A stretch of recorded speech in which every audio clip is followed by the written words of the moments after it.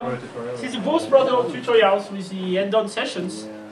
Well, why hand-on tutorial on Proto? Well, for most people on this, when we speak about, oh, you should do this with Proto, the reaction is often, what? Okay, because when you look at the documentation or even what is already done with Proto, it's quite an impressive mass of code to get it through for multiple reasons. First, having to build tools using Proto is not trivial because there is a lot of stuff we have to unlearn and learn new. And so, well, the implementation of Proto is not something you can hack around and say, oh yeah, now I get how it works. So Eric Niebuhr did a very nice talk last year about what's going on in Proto and how you can actually make stuff that makes sense as, you know, libraries or library interface. And I think it was quite welcome. And so the idea this year was to get a bit further than that and say to people, okay, we will get over the basic again so you can get your mark on what's going on and what's the fundamentals of Proto.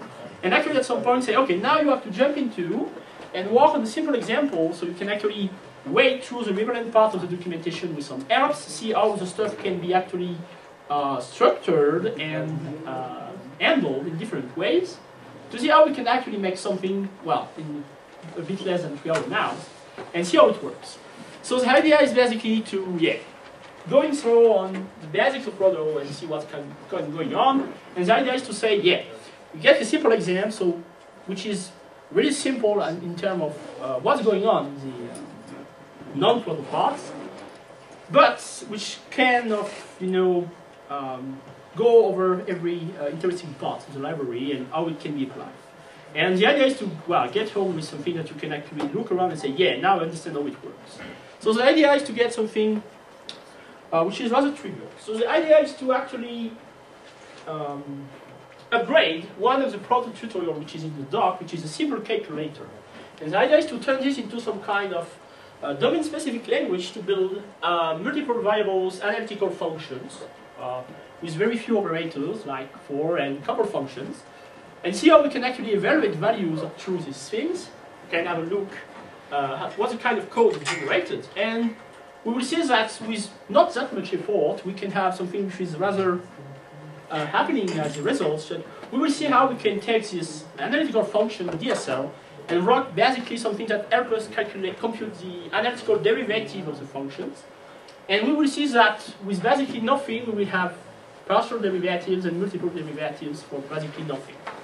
And we will see that it's basically something that, well, a couple of, well, maybe 50 or 60 lines, which are actually really readable when you look at them afterwards, and which is actually something that you can understand when you look at the code, which is one of the important parts of Proto.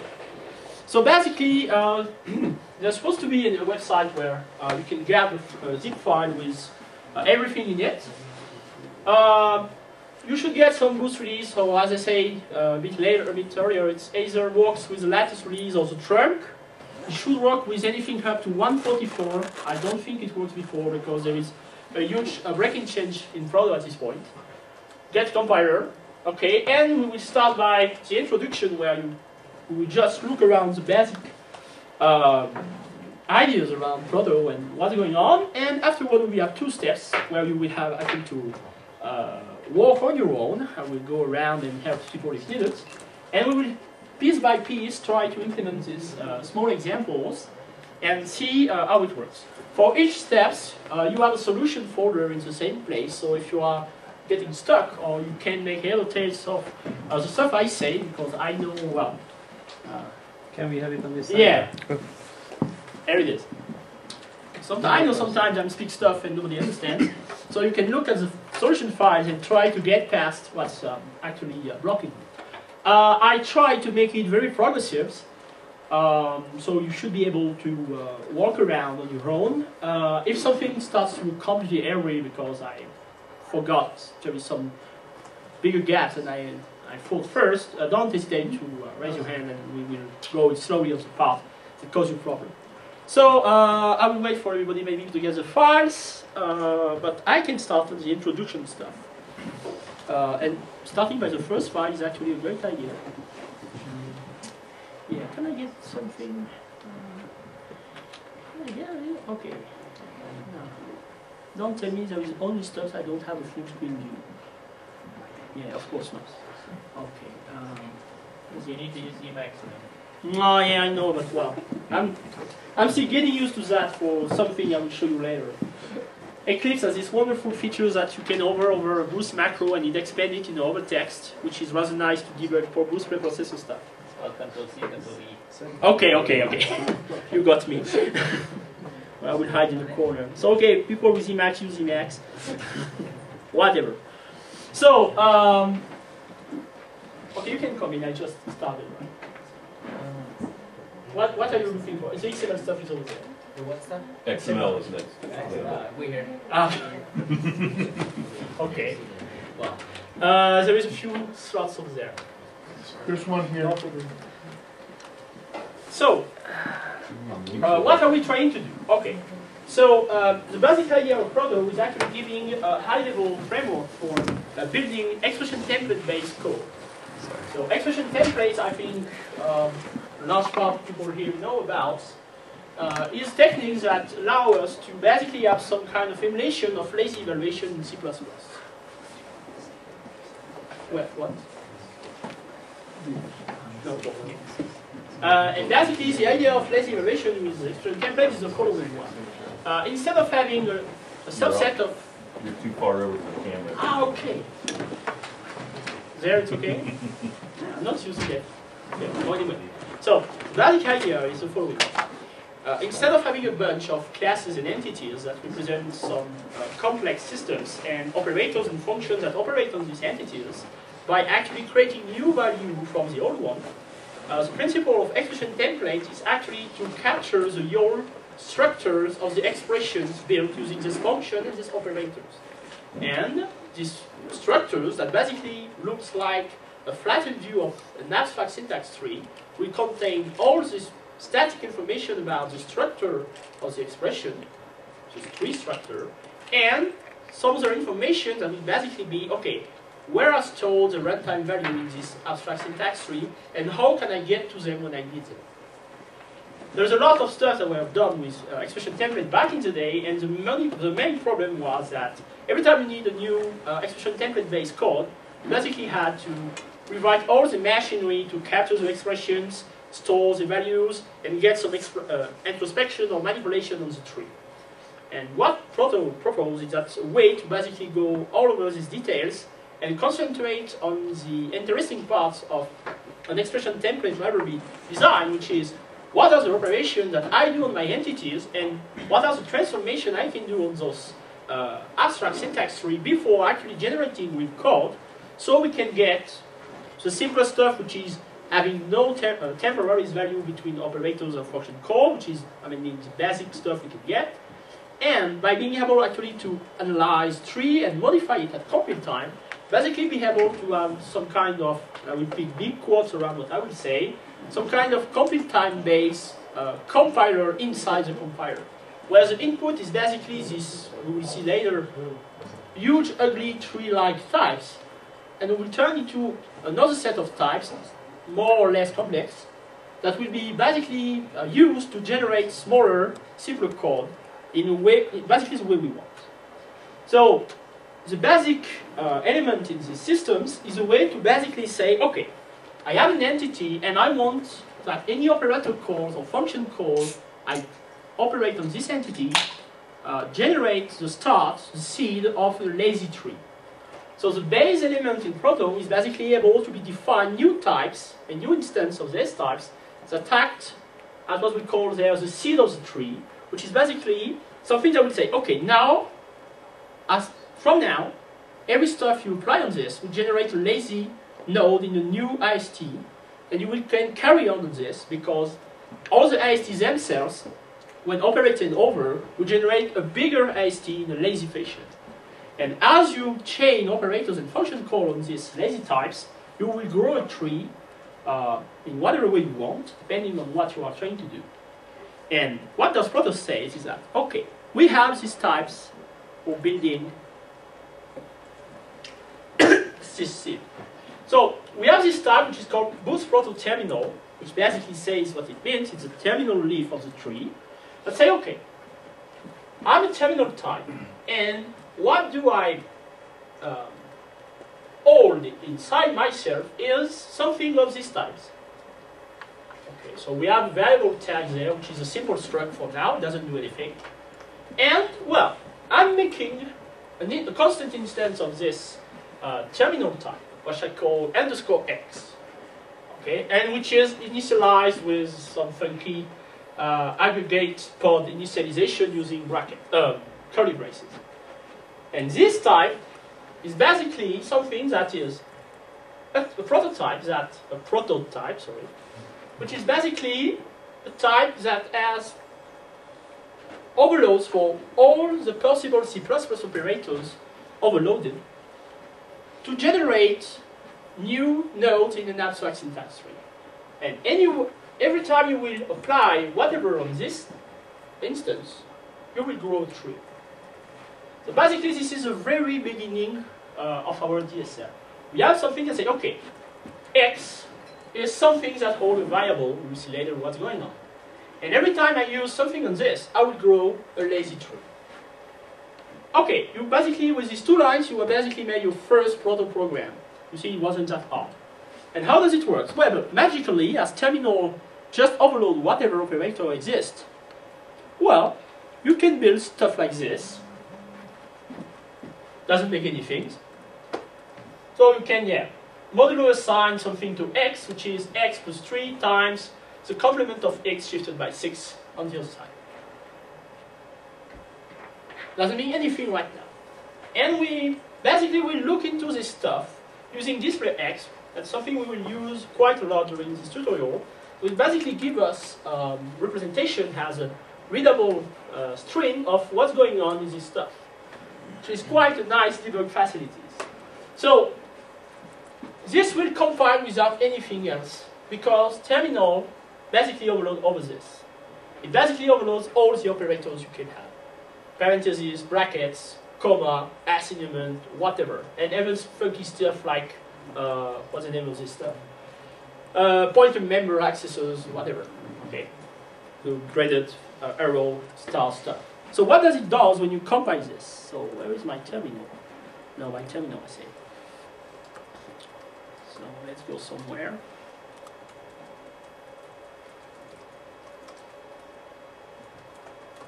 Yeah, should be there. Is it? Is it? So,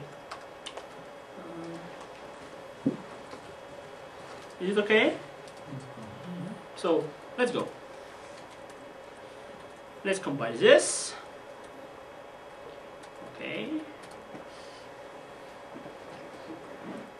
Where is it? Should be there.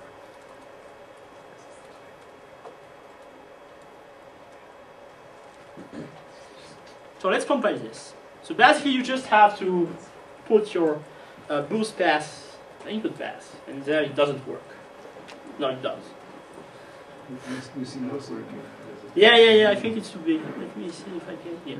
Okay, great. So it compiles for quite a bit. Okay, so it compiled. So we should have, our executables there. So what happens? Let's see what the display X gives us. Okay, we have this stuff.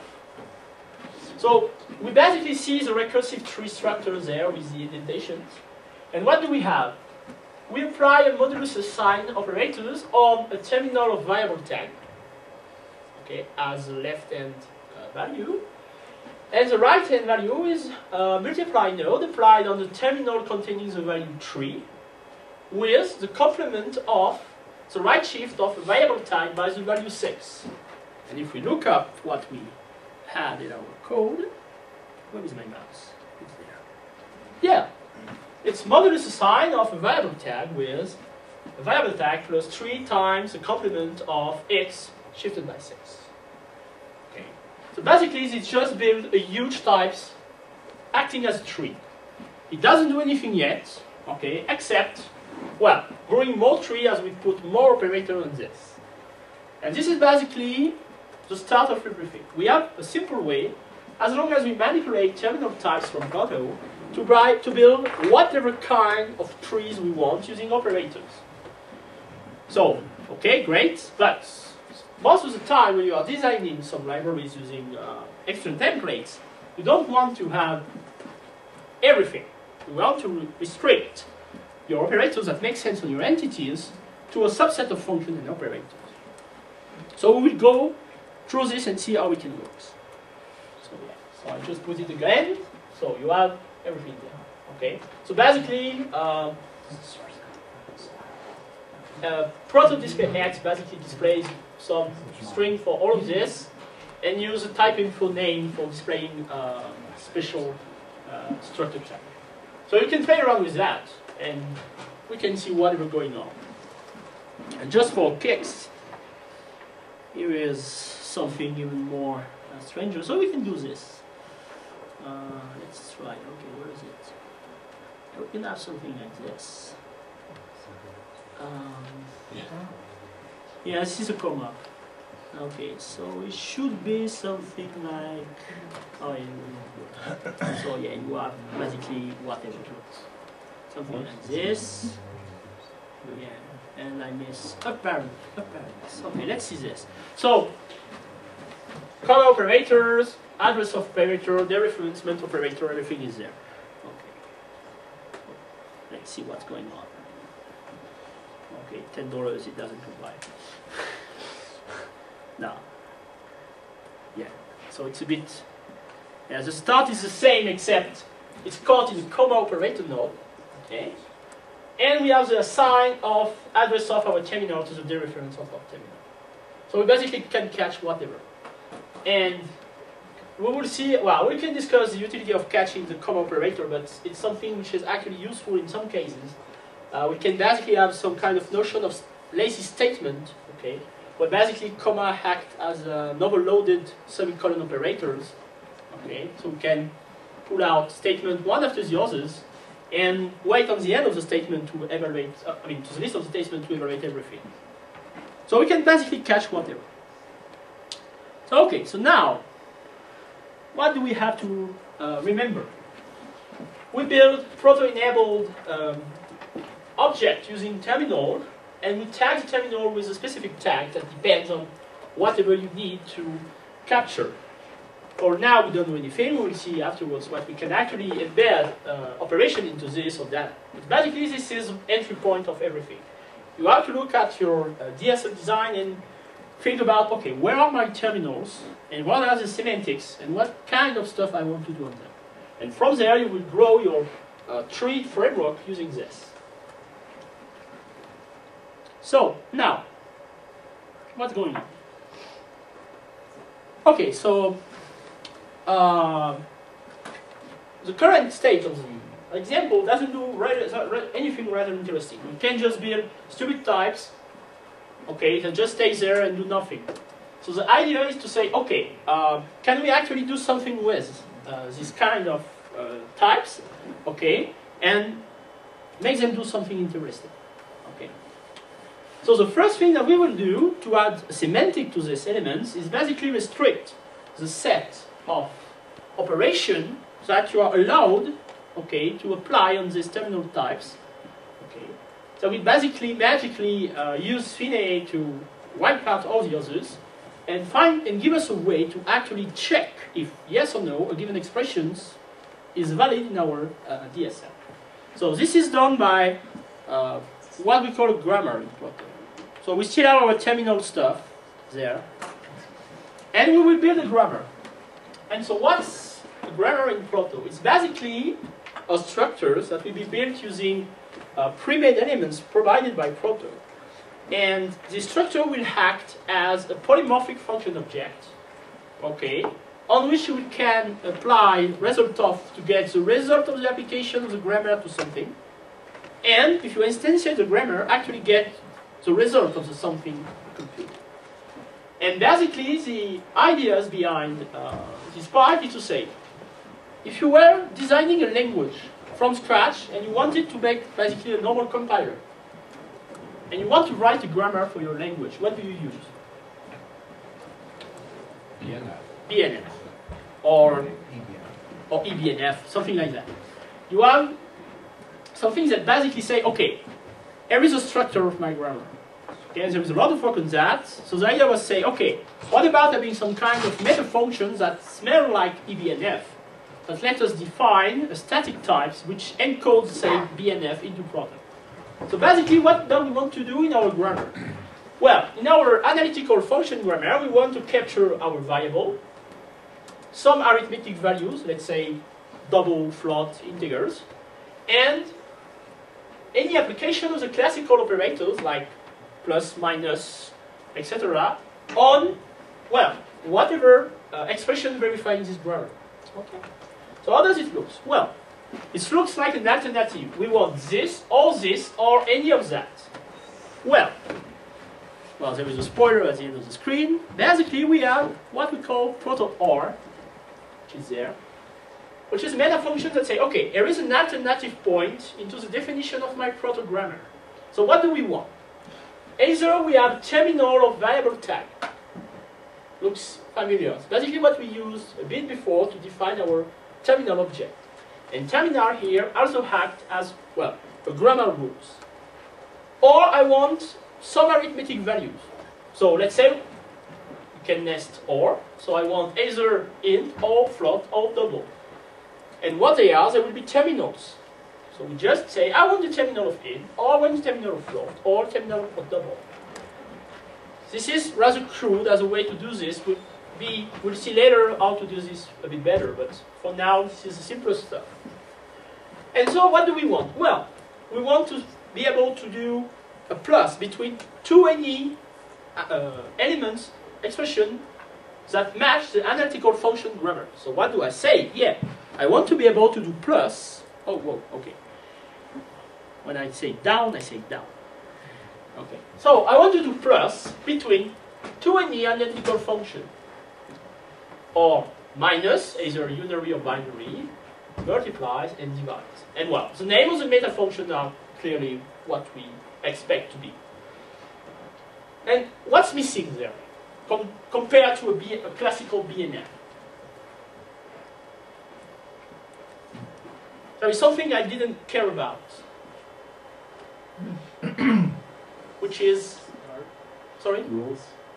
Precedence. Precedence. And why? Because there is no magic. If you are doing expression templates and you use operators, overloading of operators in C++ say, well, your precedence and priority will be whatever the precedence and the priority of the operator in the language will be. So I can do whatever I want. This plus will act as a normal plus. And we have all the rules about precedences that the normal plus has, which basically doesn't need us to take care of that. Okay. Other interesting point is the recursivity of the definition of the analytical function structures. You can basically say, I have a struct which is analytical function, and you can reuse it directly there. Okay. Which basically gives these feelings of natural way of defining what we want to do. We could have been more strict. Like, for example, let's say for whatever reason I only want to multiply on the left by an integers. We will just say, okay, multiplies analytical function terminal of int. And we can be as precise or as loose as we want. In the same way there, I just use int, float, and double. But this will match whatever. Int, const int, reference to int, const reference to int. And if you dig into the documentation, there is the smallest stuff you can add there that say, I really want just reference to int, or I just want non-reference float, and stuff like that. But the basic case is where you just say, I want that. Whatever feels natural in the language that say, yeah, I don't make any difference between an int and a const reference to int. Well, it would catch whatever. Okay. So everything is made so the natural way of thinking about the rules actually works like you expect it to work. Okay. So it's basically this. Oh, whoa. And what do we do afterwards? Basically, yeah, that's what I say there. It basically looks like a BNF. Yeah, which is bad crappy because I think if I was writing a BNF, I would have to take care about precedences, but it's basically something like this. So basically, this is one of the interests we had first when Proto was released, is that if you know how to write compilers somehow, or at least this, at some point, you will feel more at home than if you had to build all expression templates by hand. And basically, as long as you are able to think in terms of rules about matching parts of the IST and doing stuff, you will be all fine. So basically that will be basically the almost natural way to write the BNF grammar without the precedence problem, of course.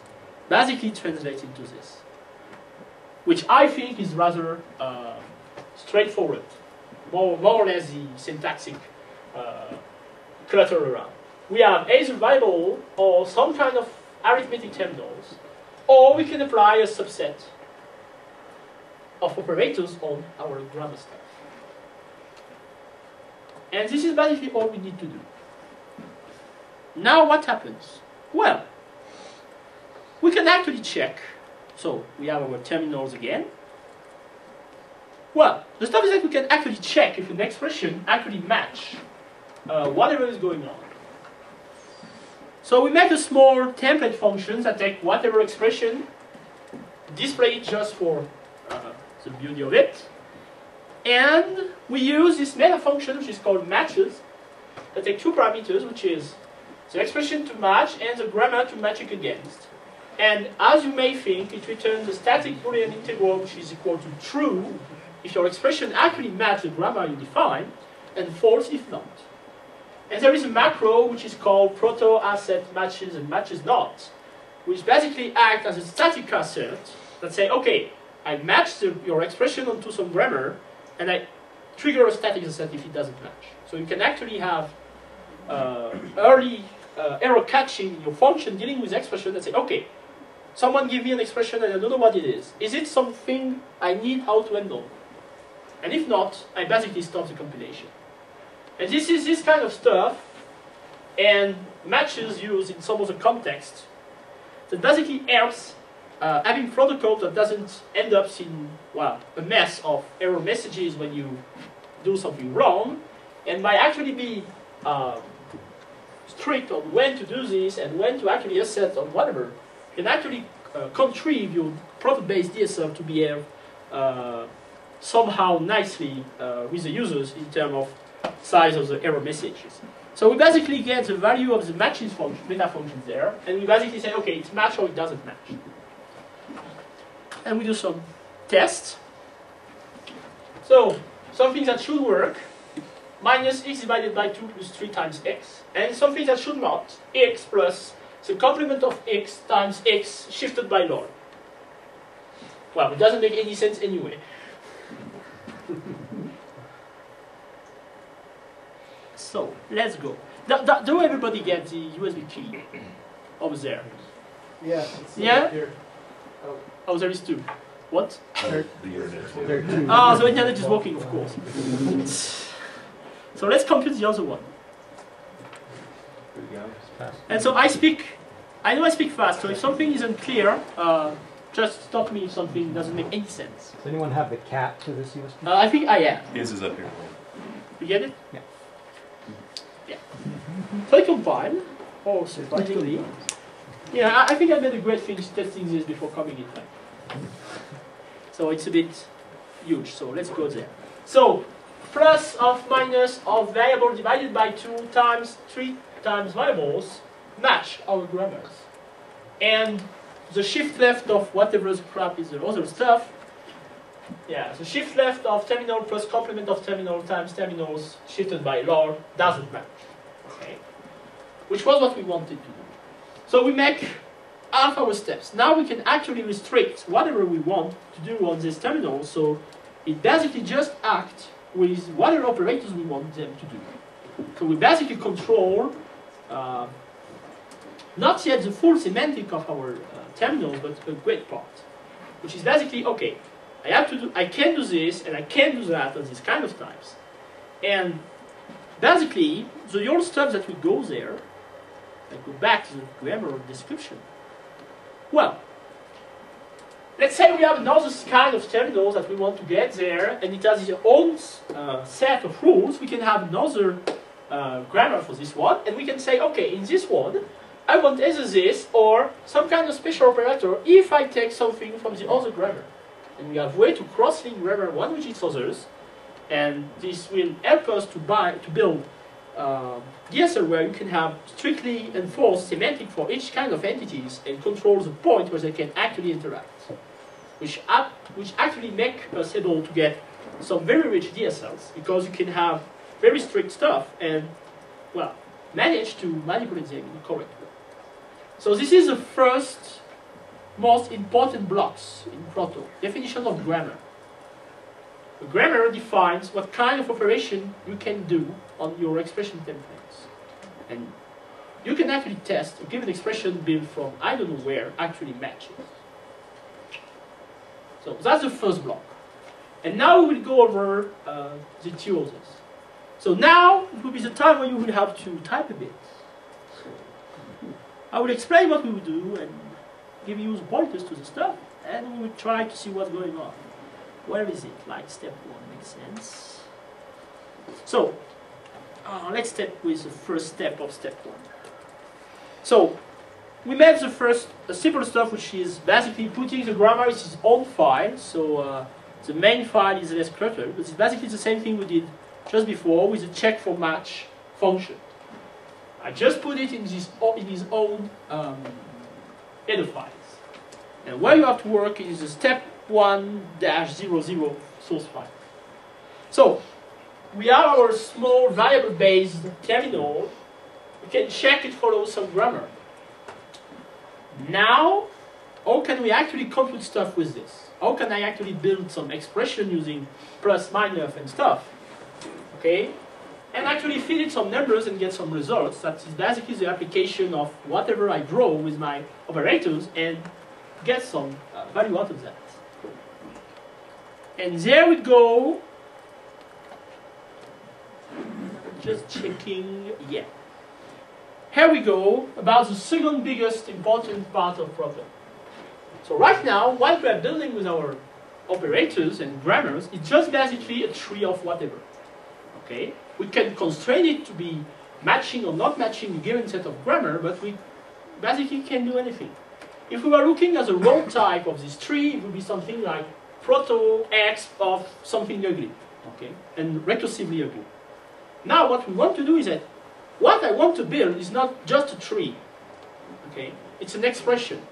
And what's the relation between the tree and the expression is that an expression is built on top of a tree, has the same structure, but it's extendable by the library developers, and you can add actually functions and methods on them. And you will basically imbue your IST with some real interfaces that do whatever you want. And so basically what we will do is that the term we use in Proto is that we will extend our tree to match a given interface of an expression. And after that, we will be able to take whatever expression, and we will be able to call whatever interface we give to the expression through the extension mechanism. So it's basically going from a raw tree to something that has the same structure. Okay? It will match the same grammar, and we will see later that we can apply the same stuff on it, except it can do something now. So it's basically a wrapper around the naked abstract syntax tree, which is something we usually don't want to deal with because there is nothing inside except the structure. And so the first point will be this, giving the domain-specific interface to our IST. So we move the grammar code somewhere. And to do this, how does it work? Well, when we call operators on our types, okay, we basically go through a construction mechanism that just say, okay, you're calling plus on these two Proto expressions, so I will just build a new Proto expression which contains a plus node and glue the two subtree to the thingy and give you back. Thanks for playing. But what we want to do is to say, whenever I build a tree using this kind of expression, I want you to give me another tree which is wrapped in the same type of expression. So I conserve the semantic of what I put inside. And this is done by what we call a domain.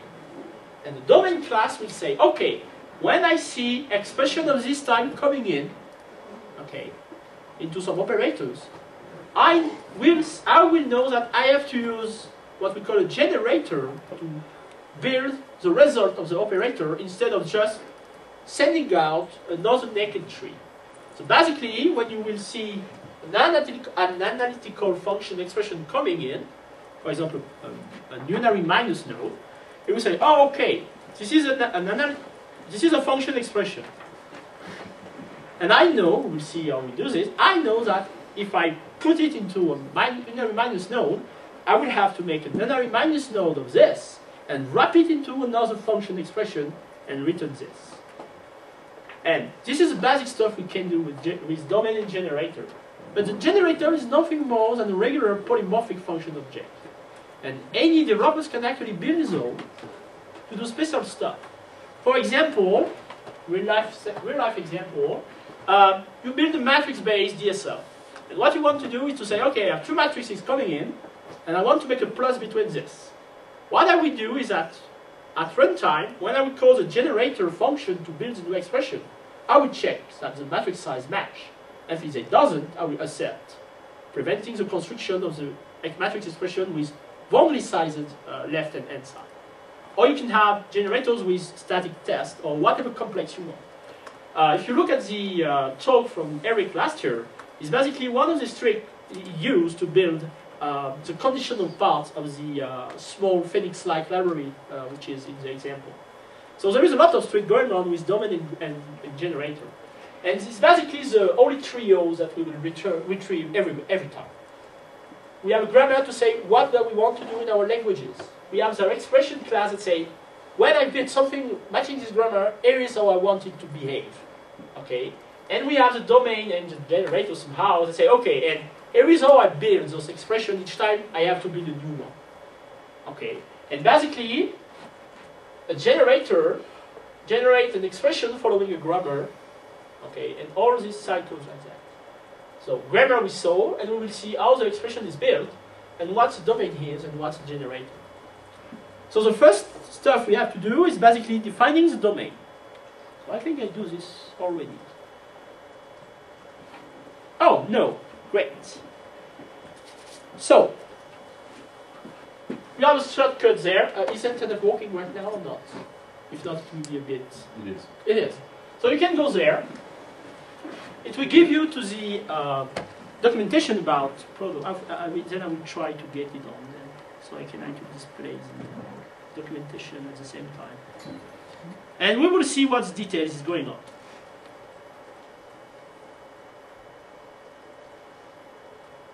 Okay, of course for me it doesn't want.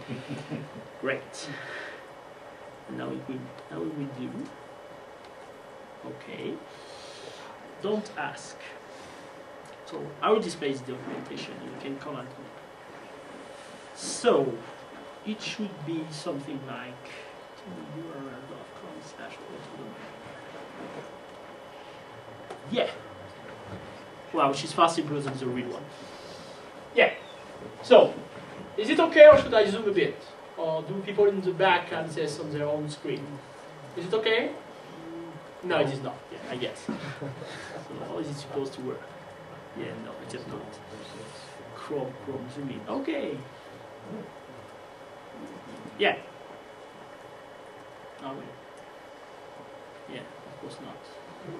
We just reload it and go to the correct point. Okay. So, it's rather trivial. So, here is a part we have to work a bit. So, we'll go it piece by piece. So, what do we want to do? Well, we want to build a new domain, let's call it analytical domain, that will say, yeah, every time I have an analytical expression, I want you to build it something inside. And for this, Proto defines some very basic domain and generator classes. Oh yeah, of course. Whatever. Or it could be worse. Yeah. So basically, whatever domain classes you define actually usually inherits from proto-domain. Okay? And proto-domain awaits a given number of parameters. The first one, which is, I will say something stupid. No, it is not. Which is mandatory, is the generator classes you will use. So we have a classic proto generator that doesn't do anything except, okay, I have expression coming in and I put it into this wrapper. And what does it take as a parameters? It takes a template class type, which is the type of your expression. Okay. And whenever something goes inside this generator, it will take the IST type and pass it as the first template parameter of this class, generating your expression using your IST. Okay. There is a bit more complex generator. One which is rather interesting is that sometimes you build an expression around some pod types, and you wish that the expression types is still a pod because it helps you doing stuff. And so Proto has a pod generator that works the same, which actually keep the podness, let's say, of your expression through the wrapping. Joe? Yep. Can you increase the font size just a moment? Oh yeah, sure, of course. I said a bit. Okay. Is it there? Probably the other way. Go down. No, go up. No, go down. Okay, you got me. Okay. Yeah. Yeah, it's not me that wrote that, so I don't know where the stuff are. And so, well, basically what happens, this stuff has an operator parenthesis, okay, that gets the IST in and calls the generator, which itself has an operator parent, and go through this and generate the expression. So it's basically a couple of polymorphic function objects, one into the others. And you can write whatever you want there as long as it fulfills this. You could write your own domain. It's a bit more complex because the domain concept waits some a bit obscure typedef to be exposed. But usually what you want to do is maybe getting some custom generator. So how is it works? So what do we need to do? Well, we will stay with the simple stuff, okay, using this classical proto generator. But domain has a couple of other parameters. The second parameter is in fact the grammar you want to check an expression over before generating the new expression.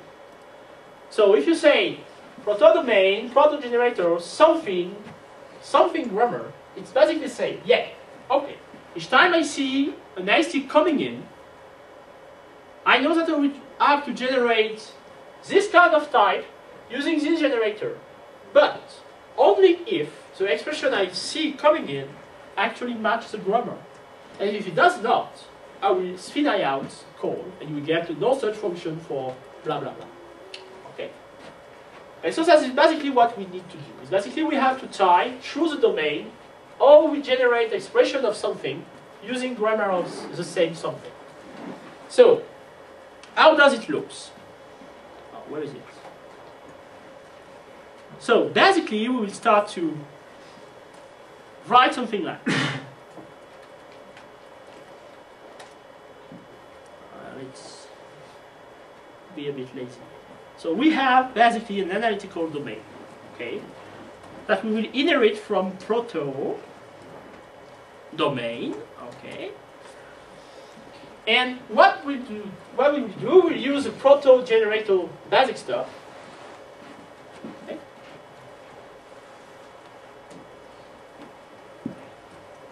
Where is it? Generator. Yeah, it says. And what will we use? We will use this type. So we just need, at this point, we just need a forward declaration. So this is a type. This will be the type of our expressions, okay, which is conveniently a template from template classes with one parameters. So it can fit there. So, well, let's do it.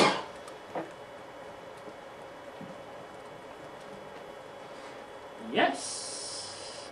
Okay. Yeah. Well. Huge namespace is huge. And done. And what does this do? It's basically bind. Yeah, except I did out of the stuff. Come on. So this, if we do this, we just say, every time I see something coming in, I'm generating an analytical expression instead of just a raw IST. And what we want to do is this, yeah, you do this, but only if the stuff match our grammar. We just have the second parameters to the domain, something like this. what's the name of the grammar already? Well, analytical grammar, I bet. And we pass the grammar stuff. Okay? What? Analytical function. Oh, of course. Yeah, I have 1 chance over 1 to fail, and I did, so yeah, great. Okay, done. Okay. When you see an IST coming in that matches grammar, wrap it into this. And we're done. This basically tie everything together. Okay. The grammar, the way we want to wrap it into something that does something useful at some point. Okay. And basically every time we try to generate this, we will check over that. And this basically replace, I don't know how many people try to write expression templates all by themselves already. Yeah, how many of you cry? yeah, you don't be ashamed, I cry too. This basically replace all of whatever enabling crap you should have put on all your function operators overload. 1, 2, 3, 4, 5 lines. Joel. Yeah. I talked about this stuff to Eric, and he tried to explain this to me. And my major problem was, what part of this is compile time? Which part of this is runtime? It's fully compile time. Basically, well, by going to the details, let's take operator plus as an example. The return type of operator plus is basically if the left or the right hand side of my plus is a proto expression.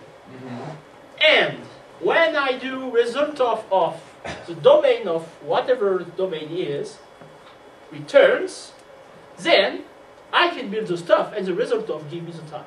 But when you are defining operator plus, yeah, you are defining the return type to be the special type, which is your tree, right? But you are also inside of it creating an object, right? But that you are returning. Yes, of this type. Except if the finite check fails, the operator pluses will be removed from the overload set, and the code inside will never be called because the compiler will never actually try to use it. So when you are saying, if you give me an AST that basically tree, is the operator. so the AST tree is the type. Yes, it's the type of your input elements on both sides. And basically, is the expression also a type? Yes, everything is type.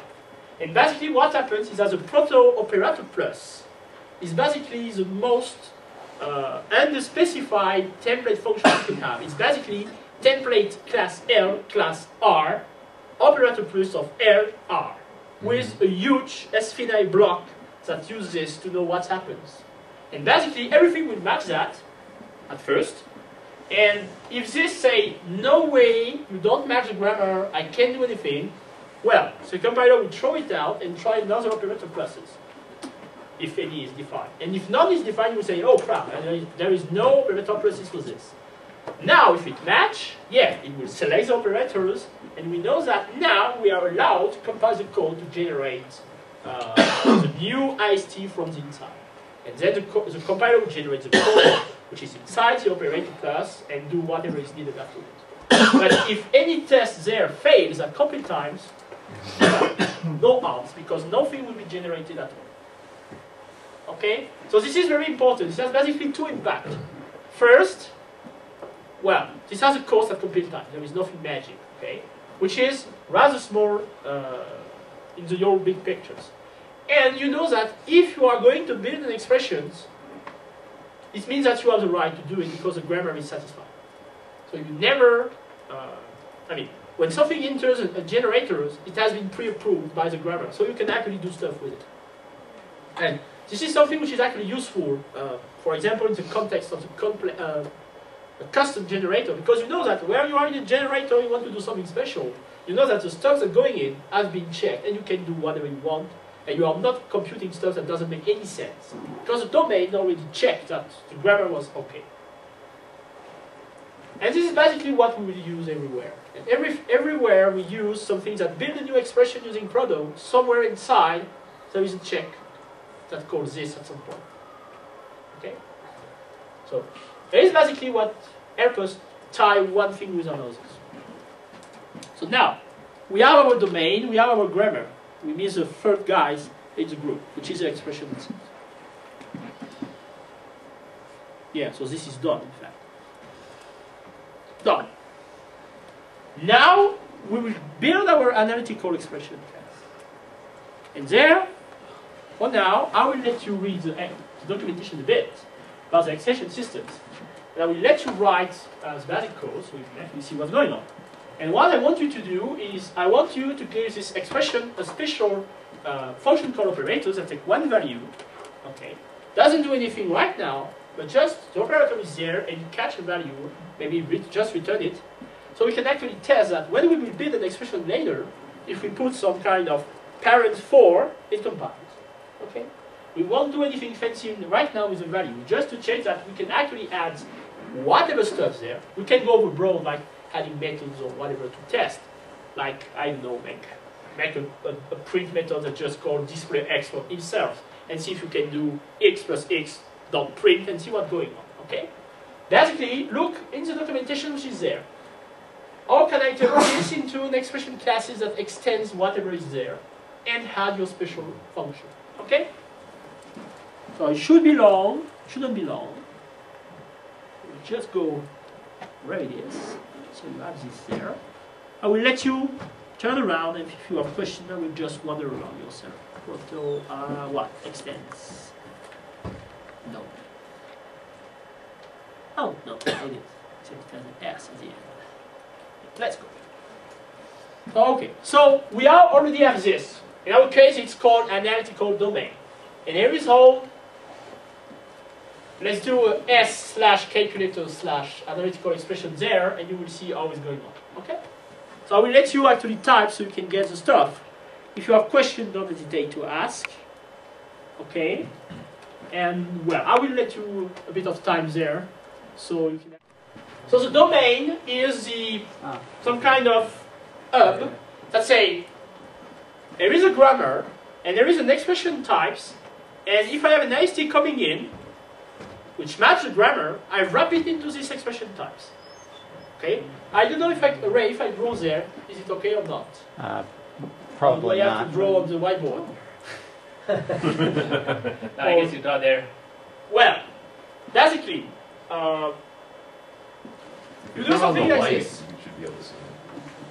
I don't know if you can. Maybe I should. Yeah. Oh, great. Yeah, better. So let's say you have a terminal x, and you write x plus 3. Okay. But what type is X? So x is a proto-terminal of whatever. Okay. So this is a proto-terminal. Okay.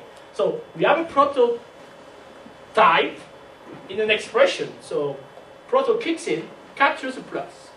And at first time, what does it build? It builds something that looks like proto x 2 type plus. I'm doing this by memory, so it should not be taken as regular stuff. And then something like args. So we have a terminal of whatever, and a terminal of in. That's the raw type, or maybe this. That's the raw type which is built by the operator pluses. And once it builds that, it kicks into the domain. And so the domain sees these types coming in. I say, okay, do you match my grammar? Where does this domain come in? Okay, the domain, well, the domain comes in because when you have an expression stuff there, the extension of the domain of the expression says, when I have these types, I build these types using this domain. Basically, this stuff is an expression types. And when you build the expression types, you tag it to a domain. Okay. So this is the type of this thing is something like what is a brush? Of course. Yeah. We're missing an episode. Okay. What's the type of X? Somehow we receive a letter. The type of X is something like, so let's say it's an analytical expression stuff. The type of X has to be analytical expression of proto x blah blah blah 0 because it's a terminal, doesn't have any subnodes, of a tag terminal. And what's the stuff inside the terminal? It's args. What's the name of the stuff? Variable tag. Yeah. Is what we use. Okay. So, for now, believe me, this is the type of X. We will see a bit later how we got there. Okay. Check. So this is the type of X. It goes into the plus. So we have this on one side and we have the integers on the other side. We take both types, we feed it to the computant part of domain and say, okay, I have this, I have this, I have a terminal field. Now who defines the operator plus for this type? It's all automatically defined by Proto. Proto says if one of this is a Proto type, then go through there. And basically when your expression types inherit from this, so there is a certain type that's going on that say, oh, I'm a Proto expression. So analytical expression is a Proto expression. Okay. There is a meta function which is called isEx that basically say yes or no, it's an expression from Proto. And basically extends define the type def which is called isProtoX, and we have a small stuff to check if it's inside. So X is of these types. So the signature of this operator plus. Oh, it's fucking huge. Right, I know, but it's enabled Proto. But it is defined as taking the first argument is analytical expression or proto expression. It's whatever. It's template class LR, operator plus LR, and we have the enable if stuff that actually checks that one or the other is an expression from Proto, and does the domain says okay you can go. Basically this. It's a complete, most generic possible template. It's template of whatever. So it catch everything. But to go through Proto, one of this, or one of whatever number of arguments you have in your operators or function, has to be a Proto expression.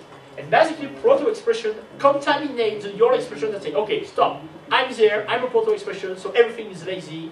And you go through the Proto operator or function. So the operator plus inside, although it got a Proto expression as an argument, it actually can pull out the domain from it. Yes, and go through inside. And basically there is a meta function that says, given two types I don't know nothing about, try to find the first one, which is an expression, and get the domain from it. And we don't go there in this tutorial, but there is a way that, oh yeah, except I have two expressions in the two parts of the stuff. And, this one is from domain A and this one is from domain B, and we have a set of rules to know what we should take. But well, we can discuss that afterward if you want. Okay. So basically, to complete, so we have X which is of this type, 3 which is of type int, and basically this contaminates your expression, and both of these are passed through the domain. And the domain say, okay, I'm trying to make a plus between this and the type which is not a Proto expression. So the first stuff it does is that, okay, if I don't know anything about this type, well, I plug it into a terminal because I don't know what to do else. And so I have to check if this stuff match my grammar. Does it? Yes, it does. Okay, so if it does match my grammar, I take this and I send it to the generator I've been defined with, and I let it take this and wrap it into a new analytical expression. So what does all operators does when you have expression which extends the domain is say, okay, I pull out the IST from the expression, I build a new one, I check if it matches grammar, and if it does, I put it into another expression and I return this. So for the users, analytical expression goes in, analytical expression goes out. And in between, stuff happens that match and build, destroy, whatever. And this is what we got. At the end, we generate, this is generated, and basically inside this, we got reference to the actual runtime values that we need, and this is plugged into the expression, the analytical expression that we define. And we return this. Okay, and Proto take care of all the details about do I return my value or my reference, what do I copy and what do I use. We don't have to, for now,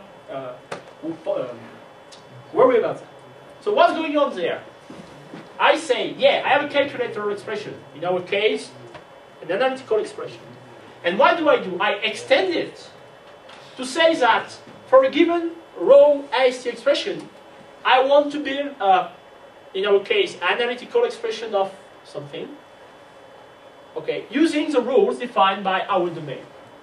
Okay, and this is basically says, okay, this class basically works the same way as the raw IST in terms of operator overloading, except it's not a raw IST. It's something wrapped with whatever methods or function you want. Come on.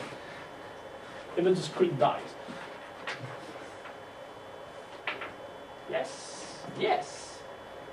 Is it back? It is back. It is not. No, it is. So basically we say, yeah, you have to behave like this, following the rules that are there. Okay. So this has the exact behavior of the IST we defined before. Except, as we control the definition of this type, well, we can put whatever methods we want. In addition to the IST behaviors, we can say, yeah, compute something, print yourself, serialize, whatever you want. Okay? Or do whatever domain-specific interface this entity should have.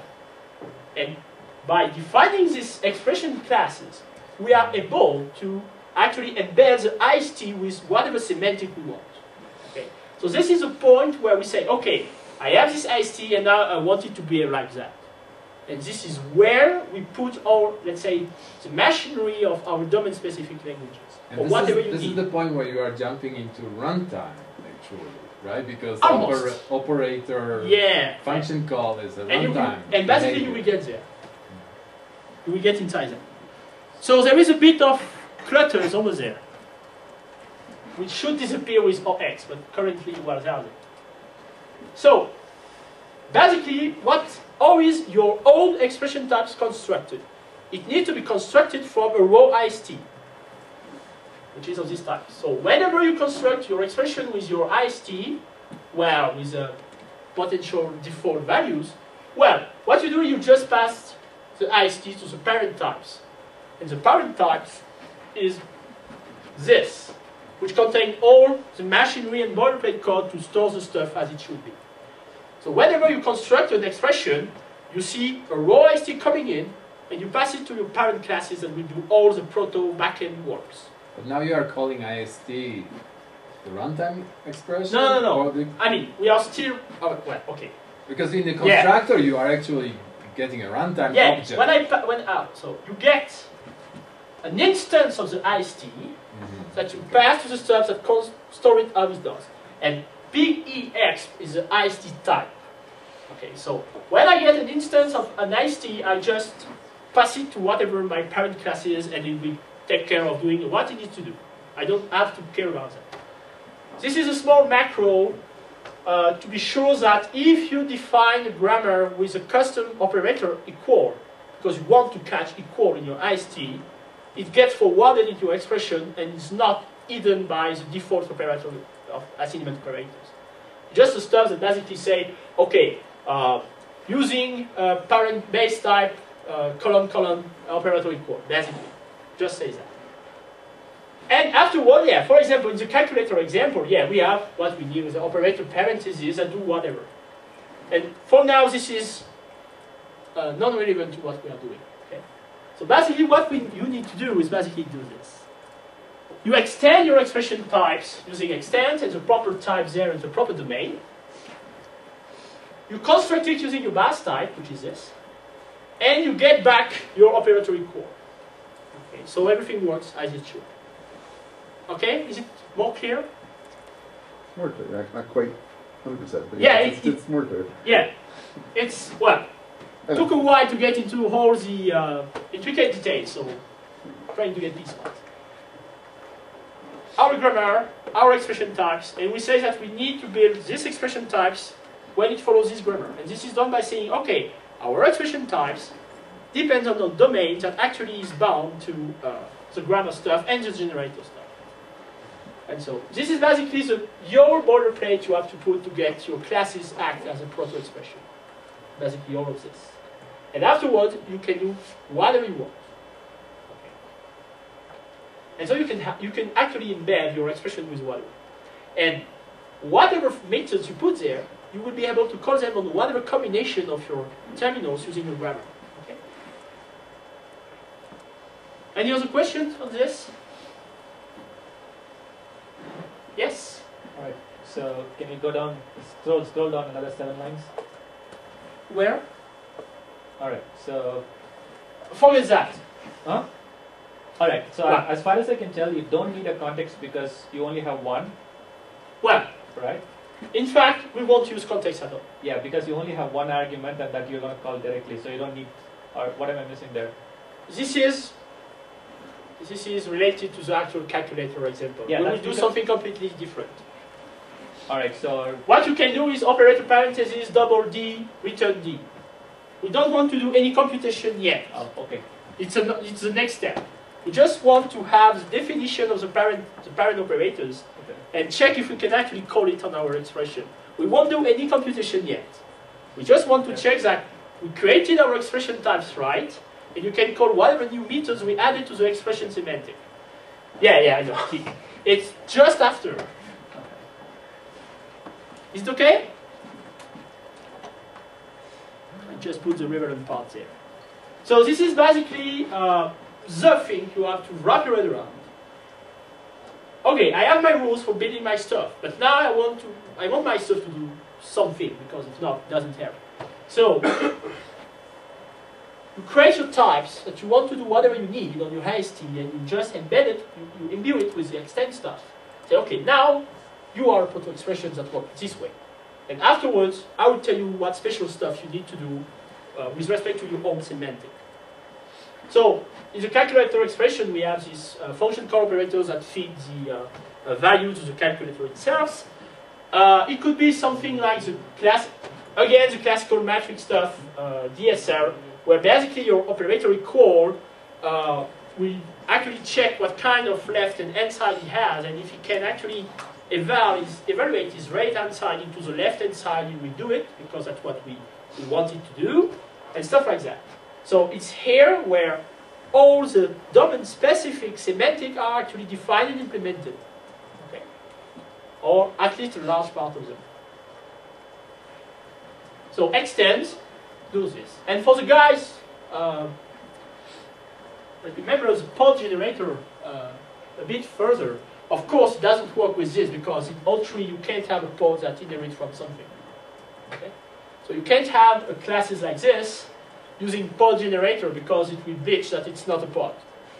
And when you want to generate an expression type which is a pod, you can check the documentation a bit further down. There is a set of macro that you put there, and that basically do all of this without any inheritance. So your type still is a pod classes.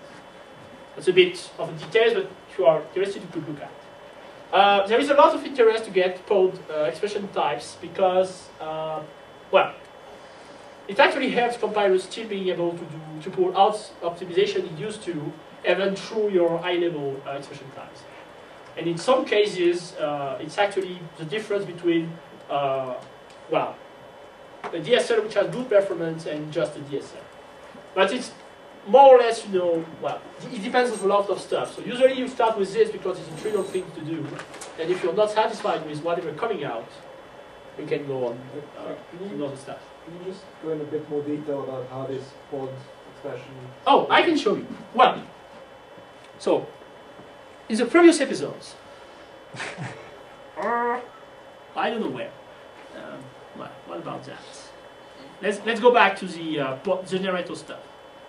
Okay, so I can have the oh, come on. Of course. Wireless went in. Ah, great. Okay. Well. The SSID is Yeah. So, this is how we could have defined our domain using pod generator. Like it is the same stuff, except you use pod generators. And by doing this, what's the difference between proto generator and proto-pod generator? Well, I can, but you could look at the source code. And basically, generator says, oh, I see a x coming in, and I have to generate a this. So I make a this of x using a constructor, and I return it. And when you are in pod generator, you say, oh, there is an x coming in, and I need to do this. And so you, pod generator say, oh, I have a this x equal curly braces what's coming in using the aggregate constructors for pod types, and it returns whatever. It's the only difference. When you have generators, it calls the constructor, and when you are in the pod generator, it just initialize a pod and return it. But now, if you want this to work, you can't. Oh, is it? It's down. I hope. Is it? Oh yeah, it's far now. Blah blah blah. Okay, where is the interesting stuff?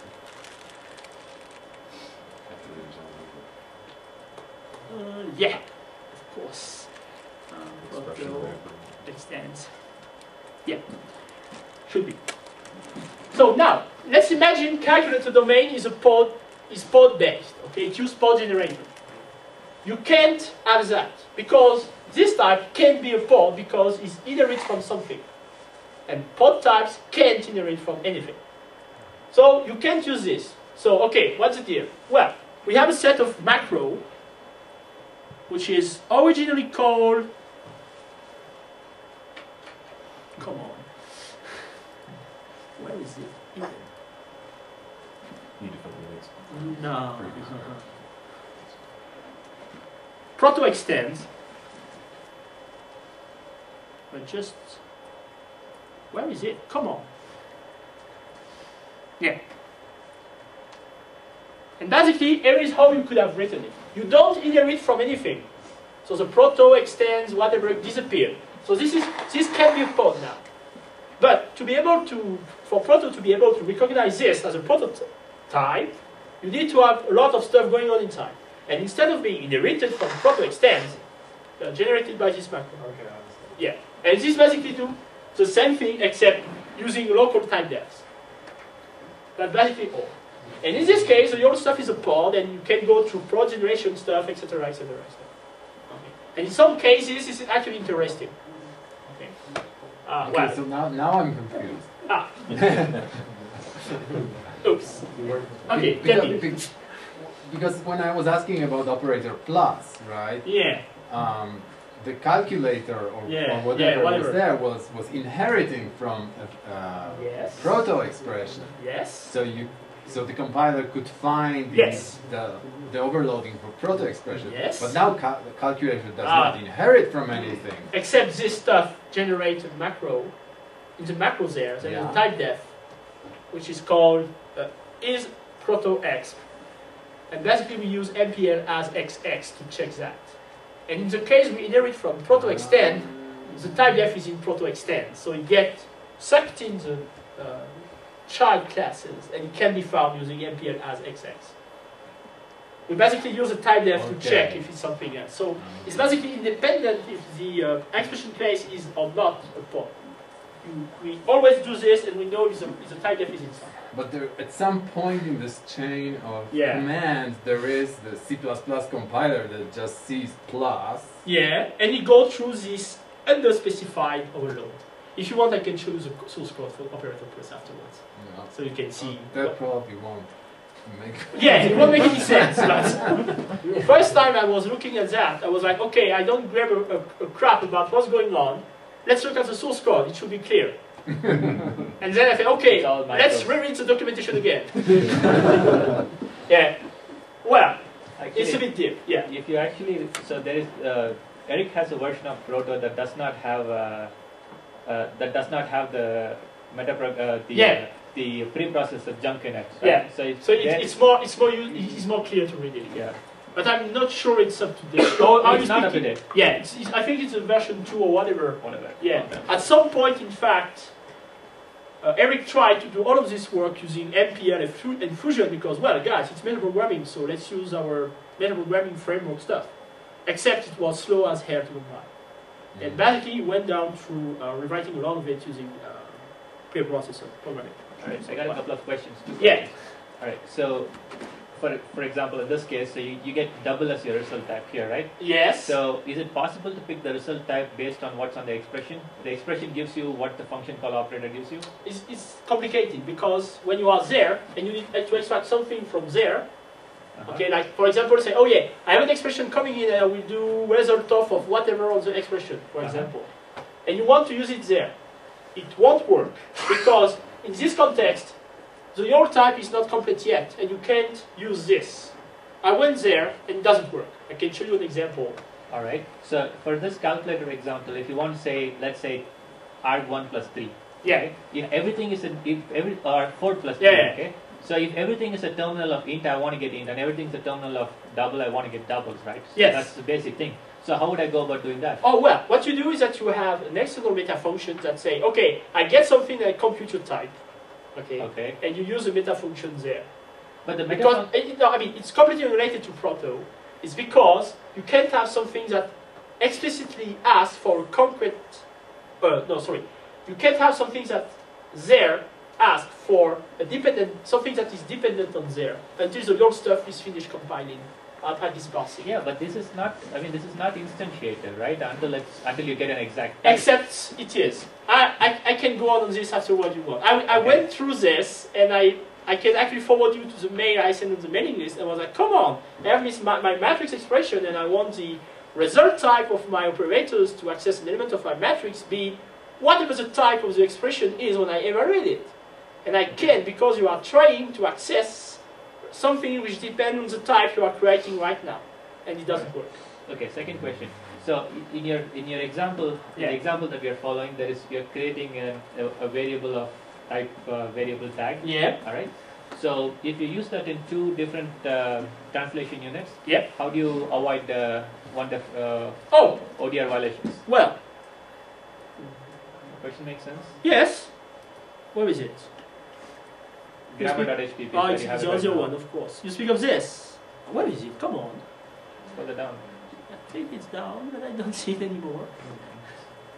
Oh yeah, let's see on the other side. This. Yeah. Well, it's const and it's a pod. Okay. So it just instantiated initially t we want and it doesn't fuck up. How does it not work? How does it not violate ODR? You can look at the annex of Proto documentation. There is a huge rationale about that, but it just works. Okay. It doesn't work if you remove that. It's a bit tricky. So I'm still grasping the detail of that, and I don't want to tell you stupid stuff. Eric explains this in great detail in the annex, so you can check that. I think const globals have internal linking. Yeah. There is something like this. I don't remember the details. Internal to that TU, or it's internal to the translation unit. Yeah. Okay. And so you don't care about what happened in the others. And the fact is that we don't have any. Well, the other stuff is that we don't store anything in this. It's just a placeholder to be recognized in the expression. Okay, understand. Yeah. If we were storing something inside, I would say maybe there is crap going on. But everything is working because of the const. And maybe because it's a pod too. I don't remember. No, I think it's just a const. Yeah. Well, it's a bit tricky. So it's part of this, let's say, side effect of C++ that we shamelessly abuse in products, but it works. And it's basically the same trick which is used in Lambda and Phoenix and whatever. Okay. So, okay. Yes? To the first question of him, I think this should be documented that this return type is not dependent, because when I just wrote it, I would have expected that it was dependent. Yeah, the thing is that there is case it is, and there is case it's not, and it's, well, I will forward you to the discussion we had on this. It's on the mailing list. Yeah. And, but it's basically, there is stuff that works because you don't require to use the expression type in your computation. Yeah. But if you use if you use the IST type, it works because it's there. If you use the expression types, it doesn't. And it's a bit blurry where there's one stop and the other word. So, well. I'm sorry again. So again. So what's the difference between the expression type and the AST type in this case? The IST is just the raw structure. Okay, all right. And the expression is the structure plus whatever semantic you want to tack on it. Okay. No, it's okay. So, Do we advance on that? Give us a solution? Okay, well, we cheat a bit. So, where is it? It should be there. Is it? Nah, hold on. We still haven't gone to the last step, right? So. No, it's okay. Well, so, here is what we did, okay, already. Okay. And here is the expression, oh, sorry. Here is the expression stuff. So, we extend IST using this, using the analytical domain. We define our base type. We define our constructor, and we get back the assignment. Okay? And what do we put into the operator parentheses? Well, I put a couple of them, but basically, yeah. You can put whatever and just return whatever value from now. Okay? And now what do we miss? Hold on. Why do you make it const here? Why are this const number from? Because it doesn't modify the expression itself. Okay, but it doesn't have to be const. Yeah, just to just okay. All right. Yeah. You should not. You could not. I mean, you can have modifying stuff inside. I mean, it's your classes. You can have additional states there if you wanted to, which will be taken on the state of the expression tree itself, and do whatever you want on these states. Okay. Usually, it looks like this because we don't have much interest to get to special state of it. And so we will miss one thing, which is how can we turn our small x into an analytical expression? Because currently it's just a terminal of whatever. And basically, well, we just make it so. We build an analytical expression of what we have before, terminal of variable type tag. It's still const. Okay, and that's what makes the world goes. Except, yeah, it's just constructed like that. Okay, because it's no more a pod. Okay, because it's now an analytical expression that inherits from something. So the funky curly braces initialization disappear. Okay, but it's our very same x, same stuff. And so what's going on? Well, we can still do this, and it still works the same. Why? Because it's this stuff we check that this expression match our grammar. But when we match, what we do is that we see our expression coming in, we unwrap the IST and we check it through the grammar, and it works the same. So if you have a raw IST or an expression like that, works the same. And I could have done something like, or I would do it in fact. You could do something like this, just to check that the parent operator works. You can do this. Well, you can do this without crapping out. I can write that. Okay, everybody is okay that this is some kind of expression types, okay? Mm-hmm. And what type is this? It's some analytical expression stuff. So I can actually do this if I want.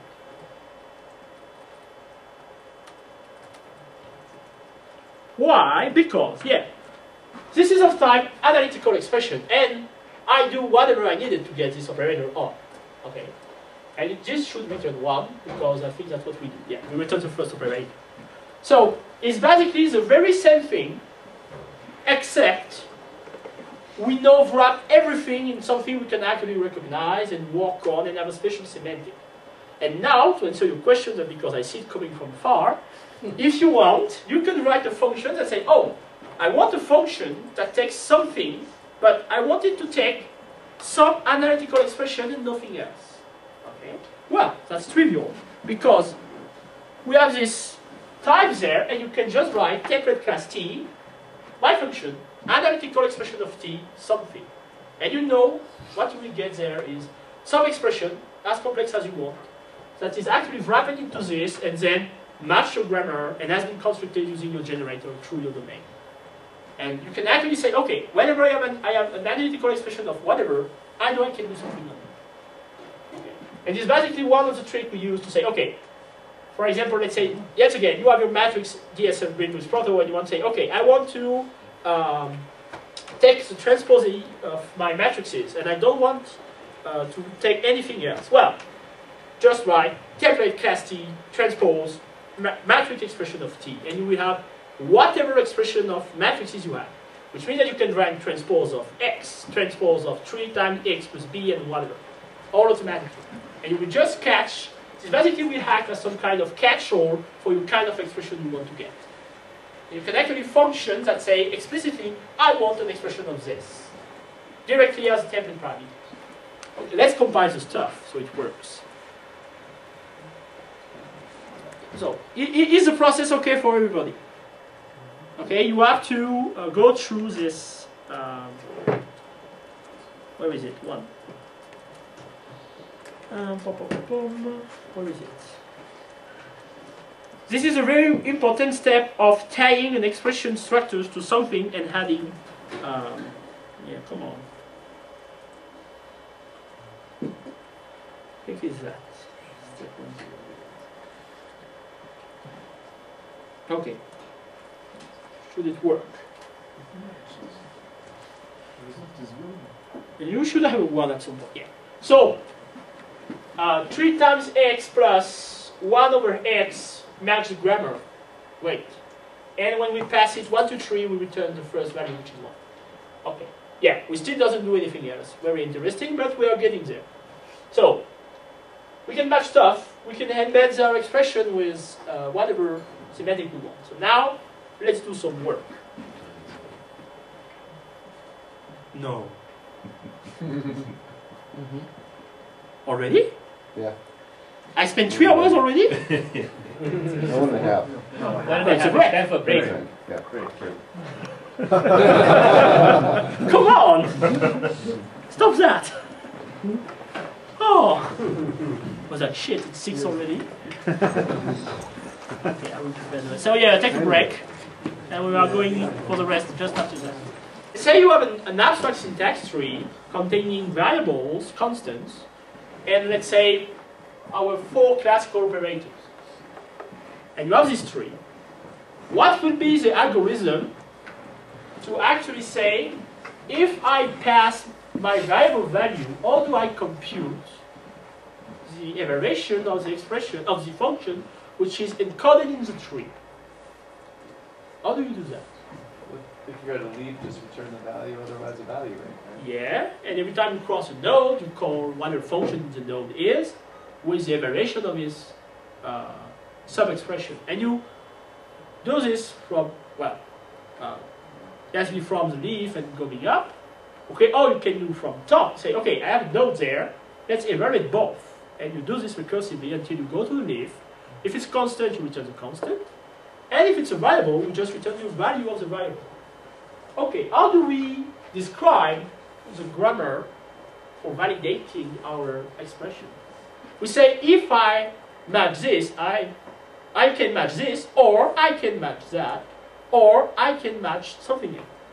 If you were drawing in your head the algorithm that Proto used to match a random expression to a grammar, what you would do? Oh, I will start from the first node, I will check if it's somewhere, and if it's somewhere, I will just ask it to check if both of its children is actually matching the grammar.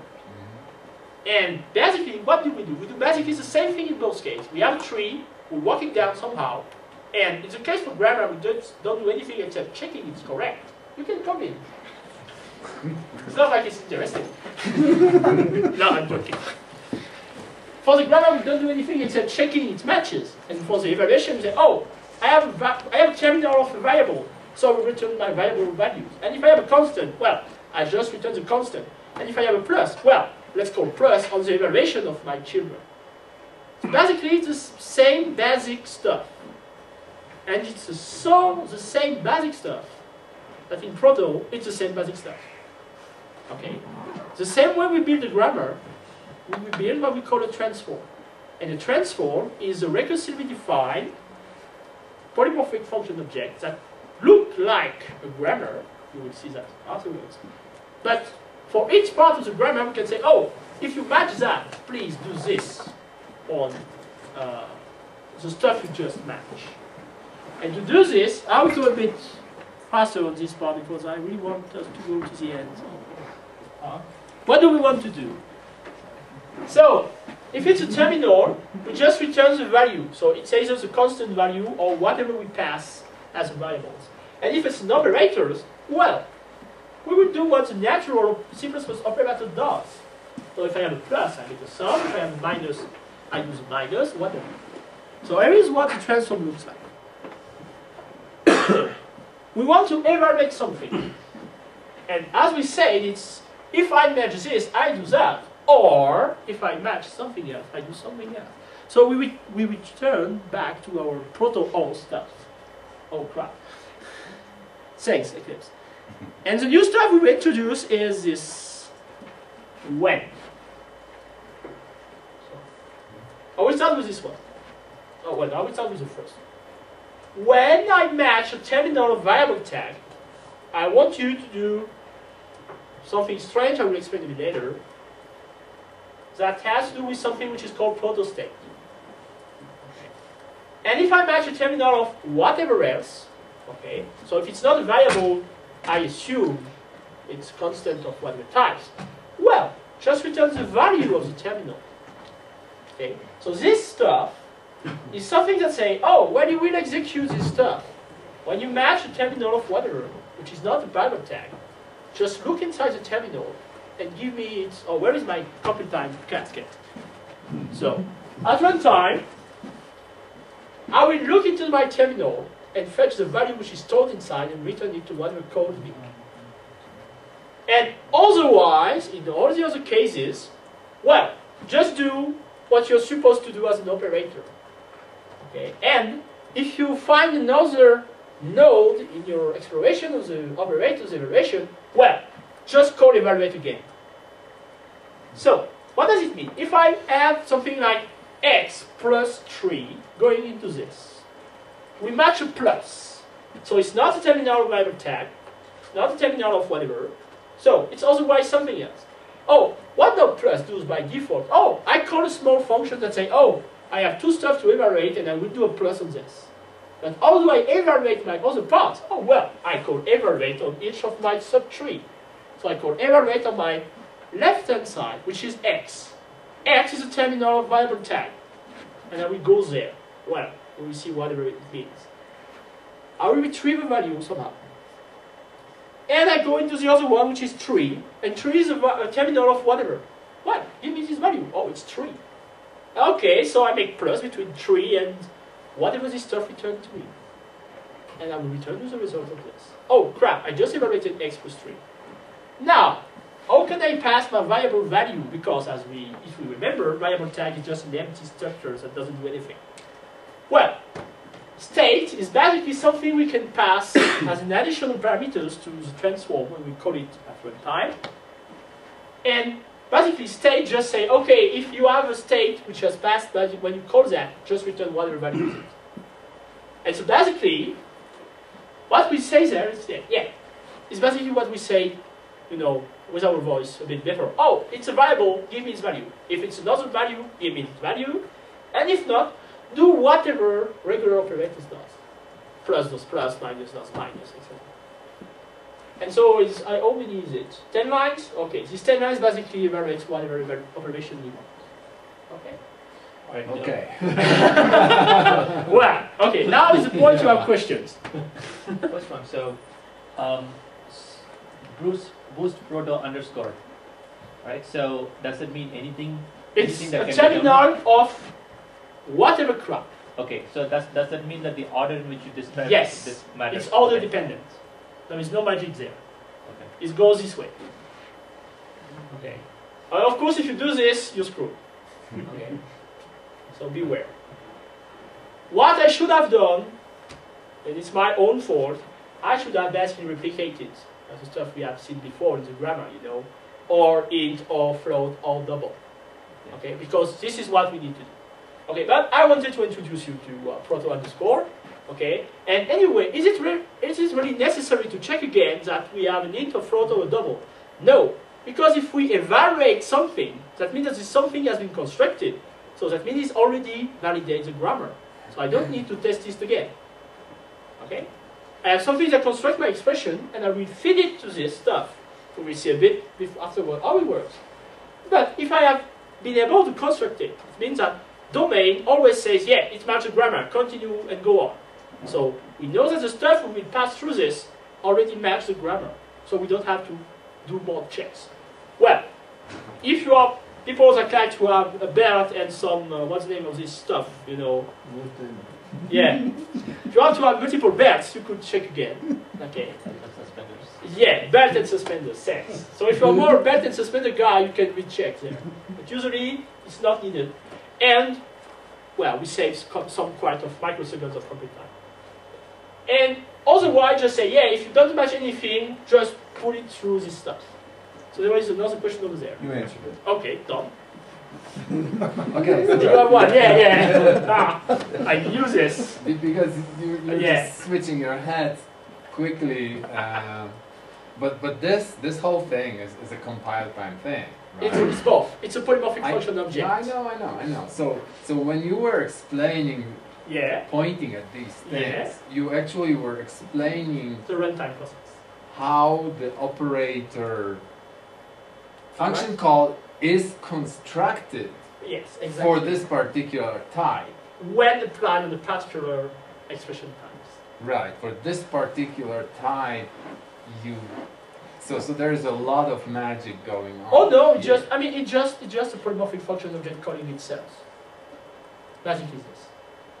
You basically have your expression times coming in, and basically you look at the tag of your first node, and you check where is it.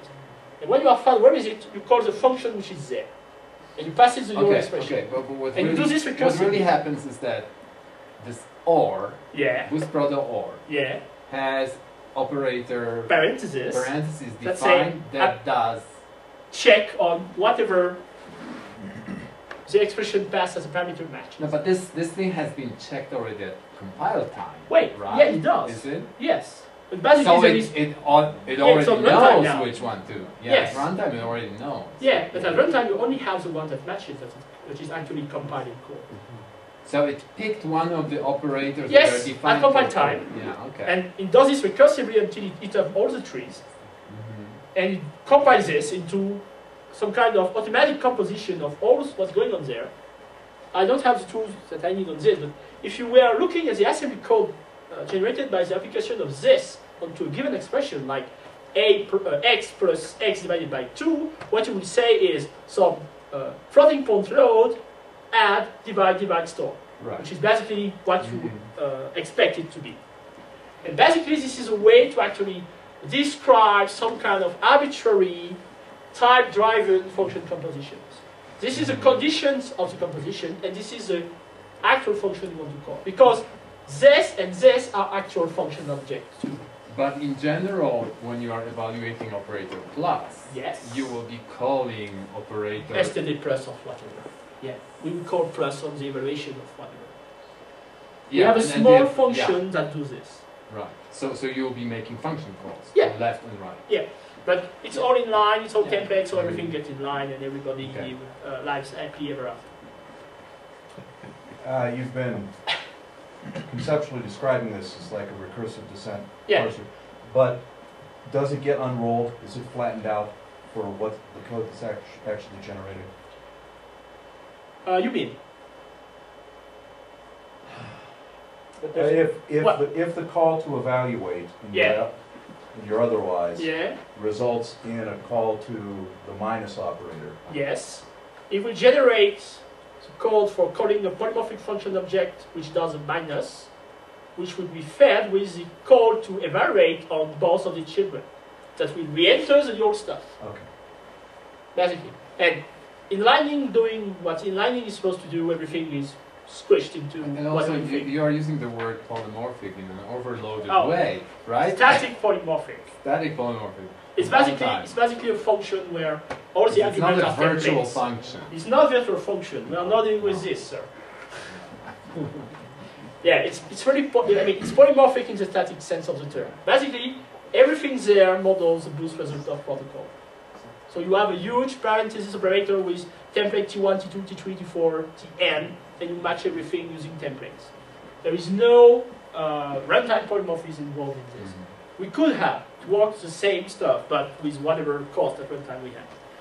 And yeah, inlining being what it is, everything gets in line, and usually this kind of stuff doesn't prevent any kind of compiler optimization being done. We had a very nice surprise in our tools where we were working on stuff like this, and we were working, our terminals were small 4 floats boost array. Okay. And we ended up looking at the, well, we do some bench, and instead of going at the same speed as the regular code, we were basically 4 times faster. We were like, what the heck? And by looking at the assembly code, well, the compiler inline everything, and it matches, oh, it's a pack of 4 floats, let's vectorize all this shit. And it basically generated automatically a vectorization of what Proto was outputting. And we are like, oh, okay. And at this point, we say, okay, we don't have to vectorize this shit ourselves, the compiler does it, so thanks. So it basically doesn't prevent any stuff. No, yes. Which compiler? GCC 4.4 and MSVC, I never remember the date, 7 something, so it should be 2000. Okay, that doesn't matter. 5. 7 something. Yeah. Okay. Yeah. Well, we are like. 7 is 2003. Yeah. Also, it should be 8 then, because Proto doesn't work with anything below MSVC 8, or it tries but well. So basically, this is relatively well in line, and it's basically what I call the it's like the shades, it's double blades. So you can do what I call high-level semantic-driven optimization using Proto, because you can feed it some kind of tree to this kind of stuff. And there we just evaluate the function value, but we can transform your tree into whatever else, and then generate code. And after that, the compiler comes again and says, oh, what's going on? There is code I didn't optimize yet. And we optimize it. And end the days normally. Basically, it's like you were compiling your files, and at some point you fall into Proto stuff. Proto takes all of the compilers, and you basically tell him what he has to do, piece by piece. And when it's done, Proto say, okay, now you can finish whatever crap you have to do on this code. And everything is done in a way that basically stuff is going down. And in some cases where everything is spawned and stuff, and you have this kind of situation where if you were writing this by hand, the compiler would have seen that it has to do something else, it does something else. Sometimes it doesn't, but most of the time it does. So usually, well, we are still trying to find a way where protocol is slower than the same stuff written by hand by a significant margin. Let's say more than 10 or 12%. And usually it's basically the same that if you are writing the same crap by hand. And when you look at the assembly code, everything is basically gone. And you only have whatever you want the stuff to generate. So now the question is, how can I feed this to this transform, and how do I use this as a transform itself? So basically everything else is the same. We don't touch anything there. We don't touch anything to the grammar, and this is very important. We don't touch anything to the analytical expression except its operator parameters.